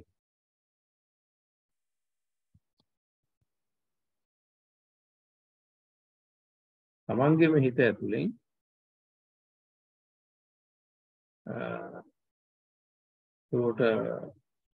if one sees the content of Satipatthana Sutra in one's mind, තමන්ගේ හිත ඇතුලෙන් මේ සතිපට්ඨාන පැහැදිලි කරන දේ තමන්ගේ හිතේ දියුණු ප්‍රමාණය අනුව අඩු වැඩි වශයෙන් මේ content එක පේනවා නම් then he sees Dhamma. අන්න ඒ කියන්නේ එයා ධර්මයේ දකිනවා. එතකොට if practice when perceiving the content of the mind at the very moment, ඒ කියන්නේ practice වෙනවා නම් ඒ මොහොතේ සරාග සිතක් ආවම මේ මොහොතේ මේක ආරක්ෂා කරගන්නවා නම් විතරාග කරගන්නවා නම් he knows the meaning of the Dhamma. එයා ධර්මයේ තේරුම දන්නවා වෙයි. එතකොට දැන් අත්තමඤ්ඤාය ධම්මමඤ්ඤාය කියලා කියන්නේ ධර්මයේ සහ අර්ථය දන්නවා කියලා කියන්නේ තමන්ගේ මනසේ මේ කියන විවරණයට අනුකූලව තමන්ගේ මනසේ ස්වરૂපයේ ක්‍රියාකාරීත්වයේ ඒ මොහොතේ දැකලා අවුලක් නම් එවලේ පරිස්සම් කරගන්නවා නම් අන්න අත්තමඤ්ඤාය ධම්මමඤ්ඤාය. දැන් අපි සිලබස් එකකට අනුව ස්පෙෂල් ඩිග්‍රී එකට මාස්ටර් එකට ඩිප්ලෝමා එකට පෝස්ට් ඩිග්‍රී එකට අදාළ සූත්‍ර සිලබස් එකක් ෆලෝ කරලා බෞද්ධ නොවන කෙනෙක්ට විභාගෙ පාස් වෙන්න පුළුවන්. ඒකට එයාට ඒ අර සම්මත සංකල්ප පිළිබඳ දැනුමක් තියෙනවා. එතන අත්තමඤ්ඤාය ධම්මමඤ්ඤාය නැහැ. බෞද්ධ නොවන අය මේ විභාග පාස් කරලා බුද්ධ ආගම ගැන දැනුමක් ලබනවා. ඒකට බෞද්ධ කෙනෙක් වුණත් ඒ මට්ටමින් නම් දන්නේ අතරන්නේ අන්‍යාගමිකයෙක් පොදු දැනුමක් වෙනුවෙන් ගත්ත එකක් වෙනවා මේ අත්තමඤ්ඤාය ධම්මමඤ්ඤාය කියන මට්ටම් අඩු වැඩි වශයෙන් හෝ නැත්තම්. එතකොට එහෙම නැත්තම් ඒ අත්තමඤ්ඤාය ධම්මමඤ්ඤාය කියන ලෙවල් එකේ නැත්තම් ධම්මෝහ විරක්කති ධම්මචාරී කියන එකේ රැකවරණය ලැබෙන්නේ නැහැ. ඒ කියන ඒ මුක්තිය ලැබෙන්නේ අර ලෙවල් එකේ ප්‍රායෝගික තලයේදී විතරයි. ඒකට මේක අපි තේරුම් ගත්තම අපිට වෙන්නේ ජීවිතේ දවසට පැයක් දෙකක් හරි අපේ හිතේ දිහා බලාගෙන ස්වාභාවිකව දෛනික කටයුතු වල අපිට නියැලෙන්න පුළුවන්. එහෙම අවබෝධයෙන් දිනු තැනක තියාගෙන ඉන්නකොට අර මහග්ගත කියන මට්ටමම නැති වුණා, සෞත්‍තර කියන මට්ටම නැති වුණා. ඊට සමකල හැකි මට්ටම් අපිට පවත්වන්න පුළුවන් නම් ඒක තමයි මේ තේරුම වෙන්නේ මේක. Just knowing the sutra is something very important. Anyone can learn and study to have some knowledge. Just knowing the sutra. මේ සූත්‍රය දැන ගැනීම is something very simple. ඒක බොහොම සරල දෙයක්.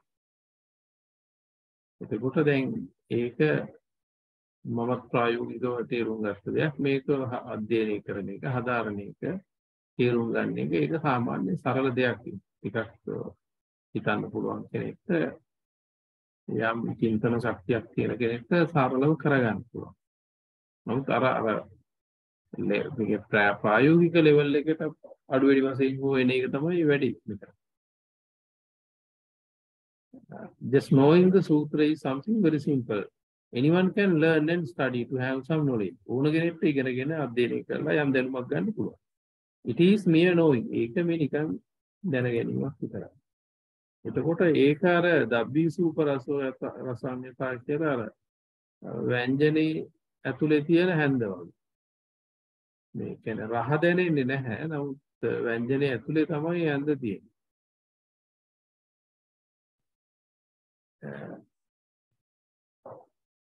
එතකොට අජ්ජත් බහිද්ධාවා චිත්තේ චිත්තානුපස්සී විහෙරති කියන ඊට පස්සේ මේ විදිහට කතා කරනවා ওই චිත්තකාණ්ඩේ අගට යනවා. ඒකට ආධ්‍යාත්මික කියන්නේ මනස, බහිද්ධ කියලා කියන්නේ තමන්ගේ භෞතික ශරීරය.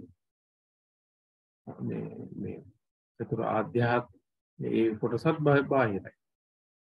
ආධ්‍යාත්මික ෆැකල්ටිස් ටික ගත්තොත් ඒක ආධ්‍යාත්මික අවයව කියලා කියනවා. මොකද අධ්‍යාත්මික ක්‍රියාත්මක වෙන්නේ ඒ දොරටු වලින් විතරයි.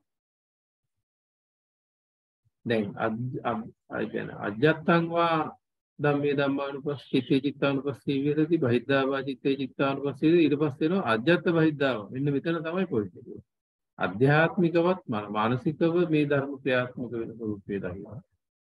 බහිද්ධාවා ධම්මේ ධම්මානුපස්සී විහෙරති ඉන්ද්‍රිය අනුසාරයෙන් බාහිර අරමුණ ක්‍රියාකාරී ස්වරූපයේ තුල මේ සිත හැදෙන හැටි දකින්න.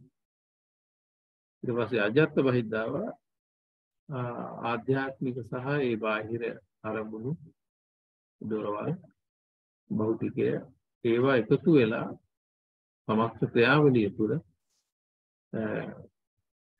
මේ සිත් ගොඩ නැගෙන හැටි ඒ සිත් ඒ පළල්ව ඒ සමස්ත ක්‍රියාවලිය තුළ සිත මේ ධර්මතාවයන් අල්ලන හැටි දකින්න. සමහරවිට මේ මෙතන අජ්ජත් බහිද්ද කියන්නේ තමන්ගේම ආධ්‍යාත්මික හා බාහිර ස්වභාවයනේ තත්වය කියන එකද? ඒකයි ආධ්‍යාත්මික ආයෙ පොඩ පැහැදිලි කරන්න. සිත සහ කය කියන එකද අජ්ජත් බහිද්ද කියලා කියන්නේ? දැන් මේ ඇත්තටම ගත්තොත් අර එකපාරට එහෙම කියන්න බෑ. මොකද මේ කියන්නේ අවයව ටිකත් අධ්‍යාත්මික අවයව හැටියට දක්වනවනේ. නමුත් මේ අධ්‍යාත්මික ඇත්තටම ගත්තොත් සිත අධ්‍යාත්මය මේ කය මේ බහිද්ද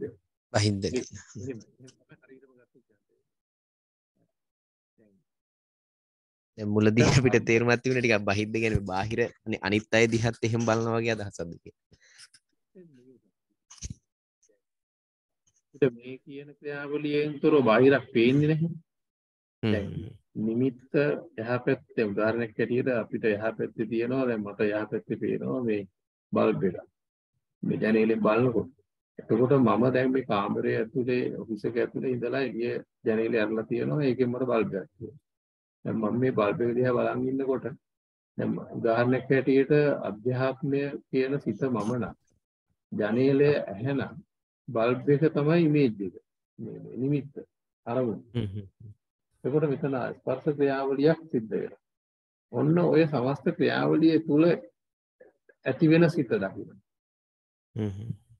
එතකොට අපි හිත උදකලා කරන හිත ඉන්ද්‍රියක් හැටියට හිතයි මොලේ දැන් අපි මනින්ද්‍රිය කියලා ගත්තාම හිත එතකොට මොලේ සලකනවනේ ප්‍රතල වශයෙන් මේ මන ඉන්ද්‍රිය හැටියට භෞතිකව අපිට හිතන්න පුළුවන් නේ. මොකද දැන් අපි සමාධිමත් වුණාම ඉන්ද්‍රිය ටික අක්‍රිය වුණාම බාහිරින් දේවල් සද්දා නමන ඇහෙන්නේ නැති තැනකට අපි ආපු වෙලාවක අපි මොලේ මනසයි විතරයි වගේ ක්‍රියාත්මක වෙන එකක් දැනෙනවා. සද්ද ඇහෙන්නේ නැහැ අනිත් මොනවද දැනෙන්නේ නැහැ. නමුත් අපි නිකන් අපේ ක්‍රියාකාරී ස්වරූපය දකින්න අපිට නිකන් මොලේ මනසයි වගේ එකක් තමයි මේ වෙලාවට තේරුම් ගන්න කියන්නේ ඒක ඉතර පැහැදිලි කරගන්න. අමාරුයි. මේ අපේ මට්ටම් වලින් ඒක මම හිතන්නේ ඊට පුඩා තව ටිකක් දියුණු කෙනෙක් තමයි ඒක යහටම කියන්න පුළුවන් වෙන්නේ. මේ දැන් මෙතන අජ්ජත් දැන් බාහිර කිව්වහම ගොඩක් දෙනෙක් හිතනවා අනුන්ගේ කයක. දැන් ඕක පටලගන්නේ කායානුපස්සනාවෙන්. අජ්ජත්තං වා කායේ කායානුපස්සී විහෙරති බහිද්ධාවා කායේ. එතකොට තමන්ගේ කයයි බාහිර කයයි කියලා එකක් ගන්න. ඇත්තටම මෙතන බාහිර කයක් නෙවෙයි කාය කියලා කියන්නේ ක්‍රියාවමයි. මෙතන කතා කරන්නේ බාහිර දෙයක් නෙමෙයි තමන්ගේ මනසේ ක්‍රියාවලිය. එක පුද්ගලයෙක්ගේ එයාගේ අනුභූතිය තුළ මනසේ ක්‍රියාකාරී ස්වરૂපය ස්වභාවයන් හතරකින්. එතකොට මේක අර මේ බාහිර කයක් ගන්න බෑ. පැහැදිලි සර් බොහොම පිං. මේකේ මේ තේරුම් ගොඩක් පොත්වල තියෙන්නේ මේ දැන් මම මේකෙම පෙන්නලා තියෙනවා. ඒක ඔබ වහන්සේ අහන ප්‍රශ්න මෙතන තියෙනවා.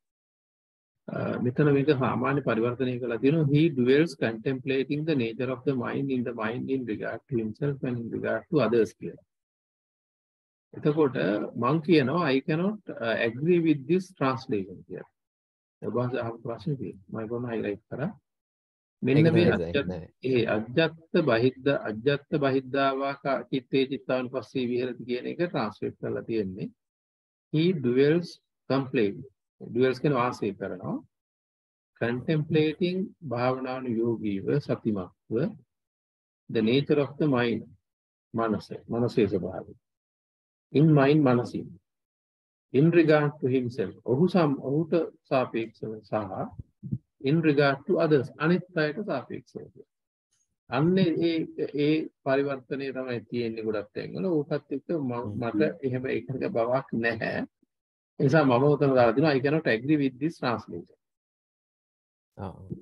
මම ඒ නිසා මේක මම පැහැදිලි කරනවා මගේ මම කියන්නේ මට දැනෙන මට්ටමින් මම එහෙම මේ පරතරයට ගියේ කෙනෙක් නෙවෙයි. නමුත් සෑහෙන දුරට මේක ආධාරයෙන් යම් සරල අභ්‍යාසයක් කරන ගමන් මේ ඉංග්‍රීසි අවබෝධයක් වෙනුවෙන් බොහොමකට උදව්වක් කරන්නේ.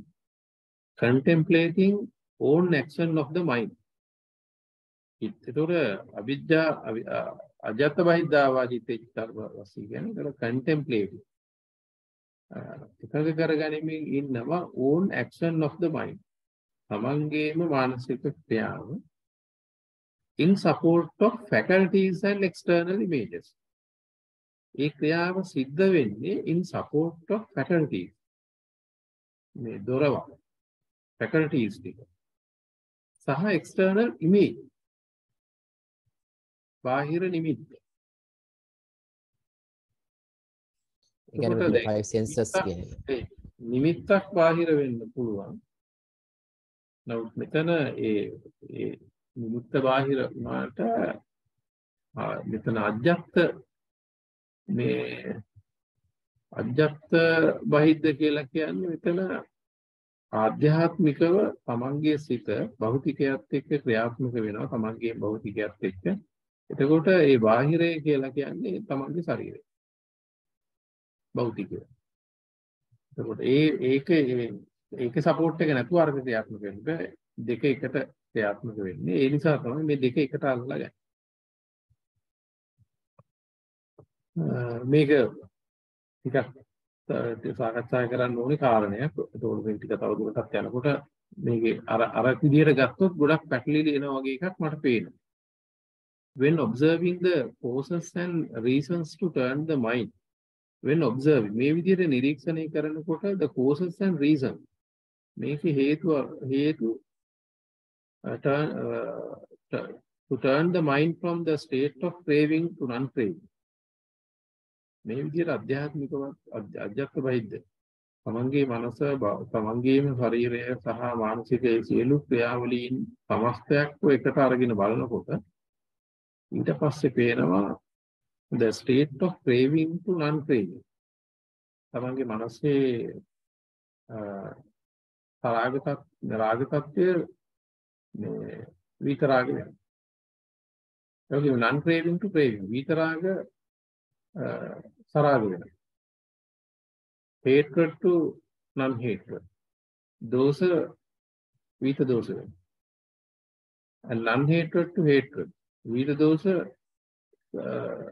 සදෝෂ බවට පත් වෙනවා. delusion to non-delusion. මෝහ විත මෝහ. and non-delusion to delusion. විත මෝහ ආය සමෝහ බවට පත් වෙනවා. එතකොට ওই විදිහට අධ්‍යාත්මිකව බාහිරවත් සමස්තයක් හැටියට තමන්ගේ භෞතිකයත් ඒ කියන්නේ නාම රූප ධර්ම සමස්ත ක්‍රියාවලිය තුළකින් සිද්ධ වෙන සියලු සංවේදනා එකට ගලපලා ගන්නකොට සියලු දේවල් හිත අල්ලනකොට මෙන්න මේ මනස මේ කියන මට්ටම් වලට පරිවර්තනය වෙන ස්වභාවයක් දකින්න. The practitioner sees රොප්පණය. මේ කියන්නේ මේක මේ රොප්පණය වෙනවා දකින්න. එතකොට රොප්පණය කියන්නේ changing phenomena. අර අන්‍ය ස්වરૂපයකට හැරෙනවා. එතකොට ඒක නාම රූප දෙකේම සිද්ධ වෙනවා. එතකොට මෙන්න මෙයා බලනකොට ටිකක් දියුණු මට්ටමින් මේ විදිහට සිත මෙහෙම මේ විදිහට පරිවර්තනය වෙන තැන හොයාගෙන යනකොට ඒක මේ චිත්තානුපස්සනාවේ බලනකොට changing phenomena or matter take place with 4 causes. හේතු හතරකින් මේක වෙන්නේ. කම්ම, චිත්ත, ඍතු and ආහාර. එතකොට නිරන්තරයෙන්ම මේ පරිවර්තනීය ස්වરૂපයට බලපාන තවත් පැති පේන්න ගන්න. අන්න ඒ පැති තමයි මේ විදිහට හිත අල්ලන්නේ. දැන් චිත්තේ චිත්තානුපස්සී විරුද්ධ. සිතෙන් සිත දිහා බලනකොට. දැන් චිත්තේ චිත්තාන දැන් පුද්ගලයෙක් සම්බන්ධ කරගන්න නැතුව සිතෙන් සිතම බලන්න දක්වනවා. නිතරම අර ආත්මීය ස්වરૂපයේ කඩමයි මේ සතිපට්ඨානේ යන්නේ. කාය ක්‍රියාවෙන් ක්‍රියාව බලන. පුද්ගලයෙක් බලන එක කොහෙවත් වෙන්නලා නැහැ. ඒක දියුණු කතාවක් හැම වෙලාවෙම පෙන්නන්නේ. ආත්මහරණයෙන් තමයි මේ අප්‍රෝච් එක දිගටම ආරම්භ. අස්මිමානය ගලවෙන විදිය. එතකොට දැන් මේ විදිහේ මනසේ පරිවර්තනීය ස්වභාවයකට හේතු බලනකොට අන්න මෙන්න මේ ටිකක් වෙන්න ගන්න. මේ විදිහට හිත මේක අල්ලන්නේ මේවා පෙර මම ගොඩක් මේක මේ විදිහට අල්ලලා තියෙනවා. අන්න ඒ නිසා මේක වෙනවා. ඊට පස්සේ මේක මේ විදිහට අල්ලන්නේ සිතේ ස්වභාවයක් තියෙනවා. චිත්ත කියන එක ස්වභාවය නිතරම චිත්ත කියලා කියන්නේ ඇලෙන ස්වરૂපය. අන්න ඒ ස්වરૂපය නිසා මේක මේ විදිහට මම අල්ලනවා විතර. ඒ වගේම ඍතු. සමහර දේවල් මේ අපිට විවිධ සිතිවිලි දේවල් සංවේදනා මතුවෙන්නේ ඍතුන් වලට අනුව. ඒ ඍතු විපර්යාසය ඇතුළේ වෙන භෞතිකයේ බලපාන සාධකත් එක්ක මූලික තත්ත්වයන් මතු කරනවා මෙවැනි සිත් අල්ලන්නේ. වගේම ගන්න ආහාර. සමහර විට අපි ගන්න ආහාරය ඇතුලේ ශරීරයට ඇති කරනවා විවිධ උත්තේජන. ඒ තුලින් මනසට විවිධාකාරී බලපෑම් කරනවා. එතකොට දැන් මෙන්න මේ වගේ මේ අර රොප්පණේ කියන එක භෞතික රොප්පණේ කියන එක බලනකොට කායිකව මේ විදිහට මෙන්න මේ වගේ පරිවර්තනීය ස්වરૂපයකට හේතු වෙන්නේ මොනවද කියලා ටිකක් ඉස්සරහට ගිහිල්ලා බලනකොට මේ කියන ධර්මතාවයන් කියන්නේ බුදුදහම හේතුඵල එක හේතුඵල වාදයක් නෙවෙයි. මේ බහුවිධ හේතු ටික පේන්න ගන්න. එතකොට the aspect both the transitory nature of the mind and body. This aspect both transitory nature of the mind and body. This affect ඔන්න ඔය ක්‍රියාකාරීත්වය බලපාන. ඒ කියන කාරණා හතරේ ක්‍රියාකාරීත්වයේ effects බලපානවා both දෙකටම. Transitory nature of mind and body. මනසේ පරිවර්තනීය ස්වરૂපයට බොඩි ශරීරයේ භෞතිකයේ තුල ඒ රොප්පණය නැත්නම් නිරන්තරයෙන්ම රූප කලාප පරමාණු පරිවර්තනය වෙවි වෙනස් වෙවි මේ ඒ ෆැබ්‍රිකේෂන් එකටත් කන්ස්ට්‍රක්ෂන් එකටත් මෙන්ටල් ෆෝමේෂන් නැත්නම් මානසික සංස්කාර ගොඩනැගෙන ක්‍රියාවලියටත් අර කියන සාධක බලපාන. එතකොට දැන් අපි බුද්ධ ආගම ගත්තාම හැම එකම මේ කර්ම නිසා වෙනවා කියන්නේ නැහැ. එතනත් අපි ගත්තාම ඉතුණියාව, වීදිනියාව, චිත්තනියාව, ධම්මනියාව මේ විදිහේ කාරණා පහක් පෙන්නනවා වගේ. මෙතන අපිට පේනවා මේ අපේම සිත දිහා බලනකොට මේ කියන ස්වરૂපයන් වලට සිත පරිවර්තනය වෙන්නේ. අපි මේක කොච්චර කරත් මේ ලෝකීය පැත්තට ඇලෙන්නේ මේක කාරණයක් නිසා නෙවෙයි. මේකට ගොඩාක් කාරණා මේකට බලපාන. දැන් උදාහරණයකට වයසට ගිය අයට ලිංගික අභිප්‍රේරණයක් ඇති කරනවා ශරීරය. අර මානසික විතරක් තියෙන එක ශරීරයේ ඇති වෙලා නැහැ, දුර්වල වෙලා ඒක ආය හදලා දෙන්න. දීලා ඒ වගේ දැන් ආහාර ඒවා එක්තරා නියුට්‍රියන්ට්ස් ආහාර වලින් ඇති කරනවා. ඒ වගේ භෞතිකයට යම් යම් බලපෑමක් කරලා මානසික ධර්ම වලට අඩුවෙඩි වශයෙන් මනසේ පරිපෙරලෙන ස්වરૂපයට බලපාන ක්‍රියාවලියක් ගොඩනැගෙනවා. Past volitions give power to the mind to support this transitory too. වගේම අතීත කර්මත් බලයක් එකතු කරනවා මේ පරිවර්තනීය ස්වභාවය පල්ලෙවි යන. The mental energies developed in the age of the unknown come forward like this to cause suffering.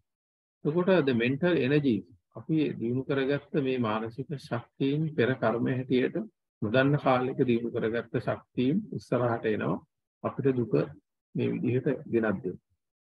I have to be disciplined till their power diminishes. මෙන්න මේ සතිපට්ඨානය වඩන කෙනාට එයාට ධර්මානුකූල අවබෝධයකට ආයෙනවා. I have to be disciplined. මම කියන යම්කිසි ශික්ෂණයකට විනයකට අනුව ඉඳ වෙනවා. Till their power diminishes. ඔය පෙර කර්ම වලින් ඇති කරන ඒ අනුශය වලින් තල්ලු කරන තල්ලුව දුර්වල වෙනවා.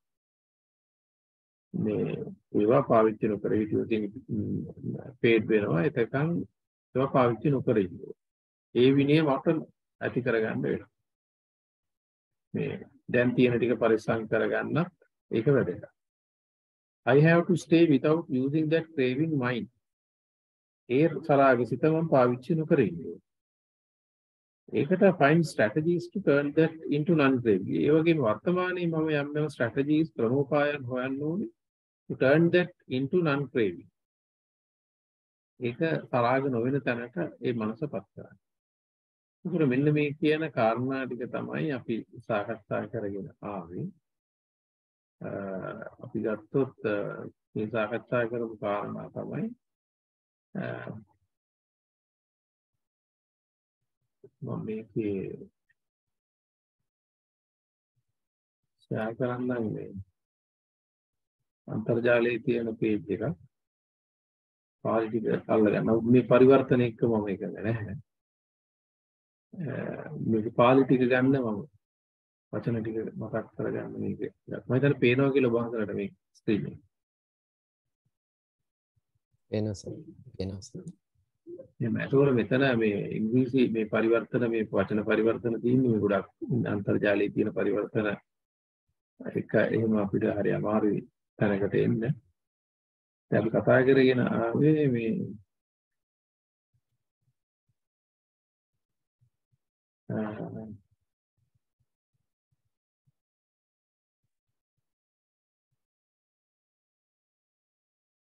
සරාගං චිත්තං පජානාති.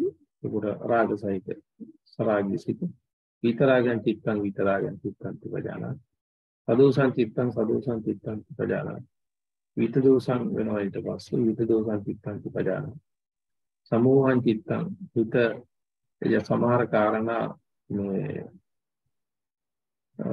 මුලා වෙච්ච ස්වරූපයෙන් අල්ලනවා. ඒක මුලා වෙච්ච ස්වරූපයෙන් විත මෝහං අල්ලනවා. ඔයන් සංකිට්ත විචිත්ත අපි කතා කරා අරමුණකට පයින්නවා. ඊට පස්සේ විචිත්ත ඒ තුල මේ සැරිසරනවා. සංකිට්ත පැනලා විවිධ තැන් වලට යන හැටි පේන්න ගන්නවා. මේ දැන් මත්තමකදී ඒක ටික ටික මනස දියුණු වෙන්නේ නැහැ. ඊට පස්සේ ඒට මේට පැනලා අල්ලන හේතු යුක්තිය ඔක්කොම පේනකොට සිත මහග්ගත වෙනවා. මේ මහග්ගත සිත ආය වැටෙනවා. මහග්ගත වෙනවා. කොහොමද ආය අවබෝධයෙන් මහග්ගත කරගන්න. ඒ විදිහට එනකොට සවුත්තර වෙනවා. සවුත්තර අනුත්තර වෙනවා. ඊපස්සේ ඒ தත්ත්වයේ තුල ටිකක් සංහිඳෙනවා. සංසුන් වෙනවා. ඒක ඒකාග්‍ර වෙනවා. සමාහිත වෙනවා. සමාහිත වෙලා తాවකාලිකව ලෞකිකත්වයෙන් මිදුණු අවස්ථාවක් වෙන තත්ත්වයකටපත් වෙනවා. ආයේ දෙන්ට වැටෙනවා. ප්‍රීති අධ්‍යාත්මං වා චිත්තේ චිත්තාන් පස්සේ ආධ්‍යාත්මිකව සිතේ ස්වභාවය පේන. බහිද්ධා වා චිත්තේ චිත්තාන්. ඒකට අරමුණක් බාහිර මේ දොරටුත් එක්ක අරමුණුත් එක්ක බාහිර පැත්තක් එක්ක මේ කටයුතු කරන හේතු ටික පේනවා. එතකොට අධ්‍යාත්මික සිතයි බාහිර කරුණු ඒවා සමස්තයක් හැටියට සියල්ල එකතු වෙලා ක්‍රියාත්මක වෙන තත්ත්වය. සමුදය ධම්මානුපස්සීව ඒවා අනුව මේ සිත් හටගන්නේ. වය ධම්මානු ඒ තුල ඒ සිත වැය වෙන්නේ. සමුදය වය ඒ වගේ ඇති වෙවි නැති වෙවි යන හැටි. ඒ කියන්නේ නැති වෙනව නෙමෙයි සිත වැය වෙනවා තව තත්යකට වෙනස් වෙනවා පරිවර්තනය වෙනවා. අත්ති චිත්තාන්ති වා පනස්ස සතිපට්ඨිතාව. එතකොට මේ සිත මේ විදිහට සිත අල්ලනකොට අපිට ඊළඟට අපි රැවටෙන තැනක් තමයි මේ සිත අල්ලන්නේ කෙනෙක් ඉන්නවා කියලා. සිත අල්ලන්න කෙනෙක් ඉන්නවා කියලා හිතෙනවා. දැන් අපි මෙහෙම ඇල්ලුවා සිතෙන් ඇල්ලුවා කියලා තේරුම් ගත්තානේ. රාග සහිත සිත, ද්වේෂ, පරාගං චිත්තං වා සරාගං චිත්තං. මේ විදිහට ඒ රාග සරාගී විදිහට වේදනාව ඇල්ලුවා. ඒ ඇල්ලුවාම තමයි එතකොට ඒ අල්ලන මට්ටම චිත්ත. ඒ ඇල්ලුවේ මම කියලා මම හදාගන්න එකෙන් බේරෙන්න ඕන නිසා තමයි එහෙම අල්ලන්නේ. අල්ලන ස්වභාවය එතනක් මේ චින්තන ධාරාවක් නිසා මේ සතිය පිහිටවන්න අවශ්‍ය සඳහා ඒ ධාරාවේ ස්වરૂපය හඳුනා ගැනීමයි නතර වෙන්න. එතන පුද්ගලාරෝපණයකට එතනවත් වෙන්න එපා කියන එක තමයි චිත්තේ චිත්තානුපස්සී කියන එක තවදුරටත් තහවුරු කරනවා. අත්ති අචිත්තන්ති වා කනස්ස සතිපට්ඨිතාවුති කියන එක. එතනක් කිව්වේ චිත්තේ චිත්තානුපස්සී වෙන්නේ. يعني අල්ලන ස්වરૂපයෙන් අල්ලන ස්වરૂපයක් හඳුනගන්න. පුද්ගලෙක් නැහැ. යම් හේකින් පුද්ගලෙක් ඉන්නවා කියලා කෙනෙක් එහෙම දැනෙනවා නම් එතනට මුලා නොවි. මේ සිත ප්‍රවාහයක් කරන්ට් එකක් හැටියට මේක තියෙන්නේ. මේක එහෙම මේ හිටින නූලක් වගේ ගමන් කරන අවිනාශී ස්වરૂපයක් අල්ලන පුද්ගලයේ හැදෙන එකක් මෙතන නැහැ කියන එක ස්ථාවර කරන්න නැවතත් මෙතන වේනවා අත්ති චිත්තාන්ති වා පනස්ස සතිපට්ඨිතාව යාවදේව ඥානමත්තාය ප්‍රතිසතිමත්තා. එතකොට යම් කිසි ආකාරයක දැනීම් මාත්‍රයක් සංජානනයක් සඳහා පමණයි. අන්න ඒක ප්‍රතිසතිමත්තාය.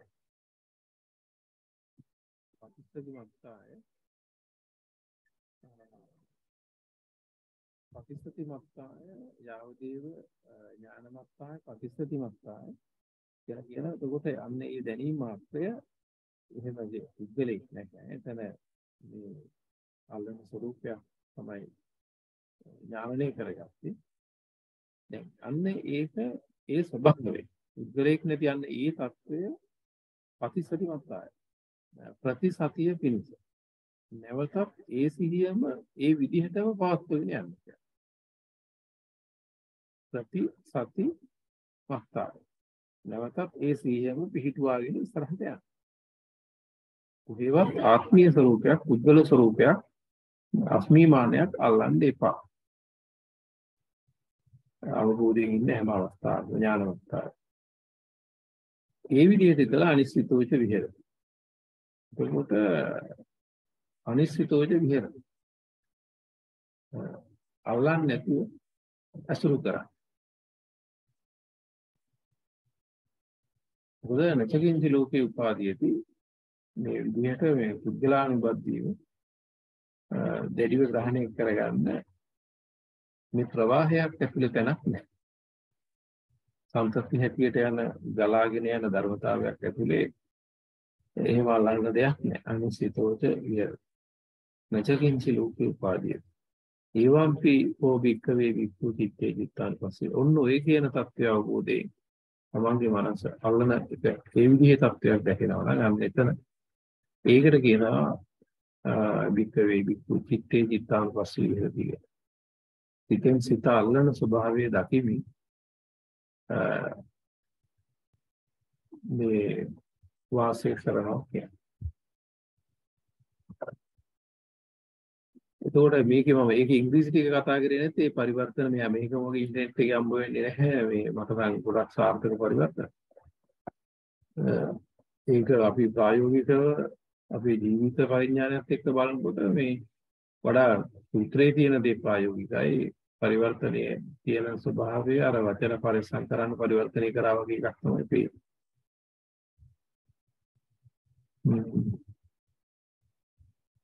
ඒකේ සඳහන් උනාර තියෙනවා අපි සාකච්ඡා කරමු.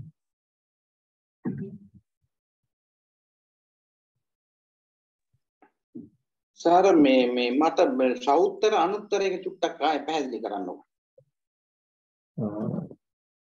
සෞත්තර චිත්ත කියන්නේ මොකක්ද? ඊට පස්සේ අනුත්තර චිත්ත.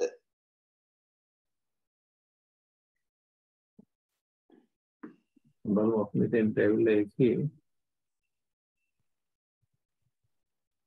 මුලම තමයි තිබුණේ.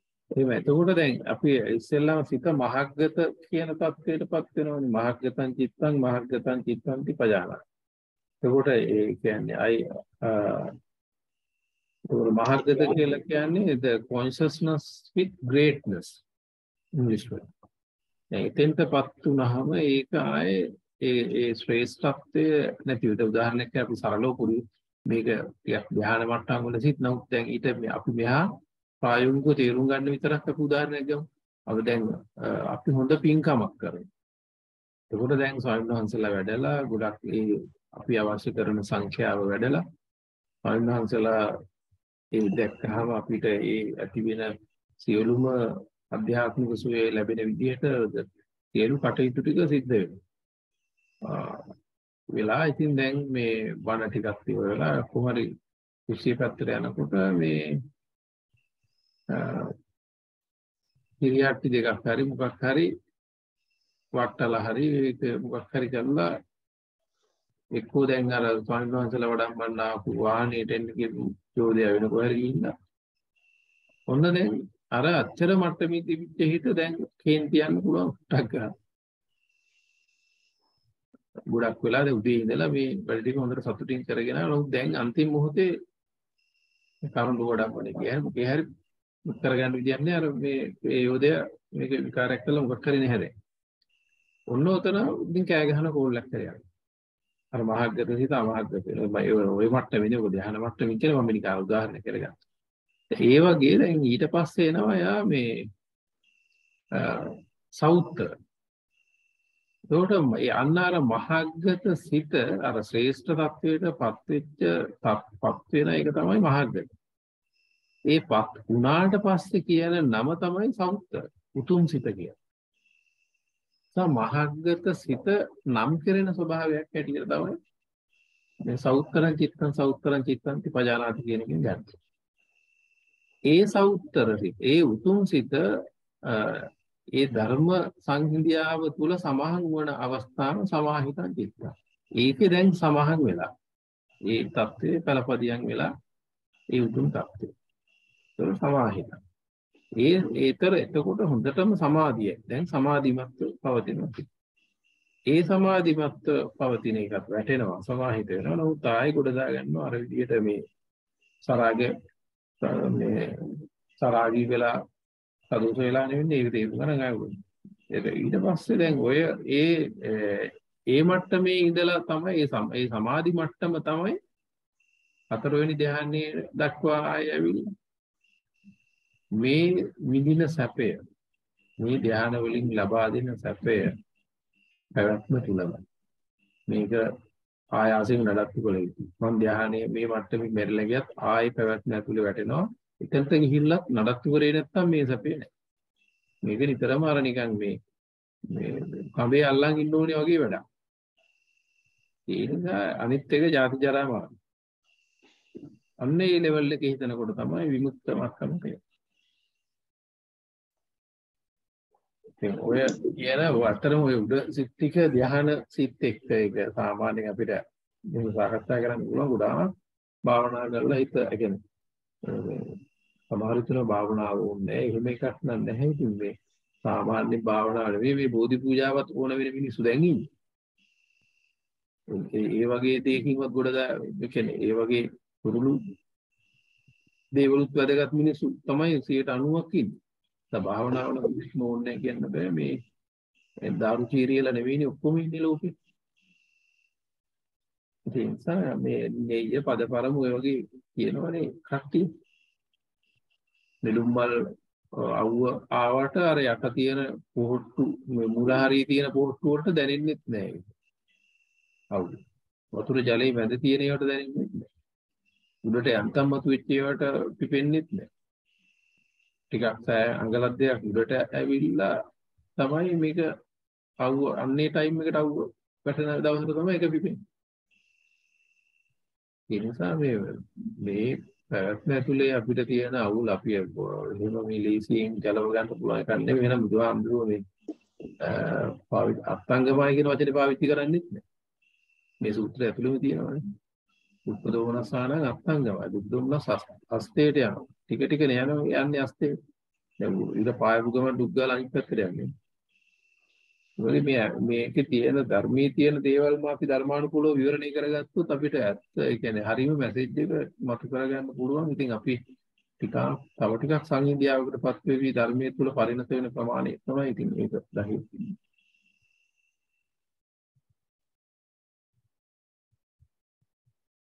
ඒකේ මේ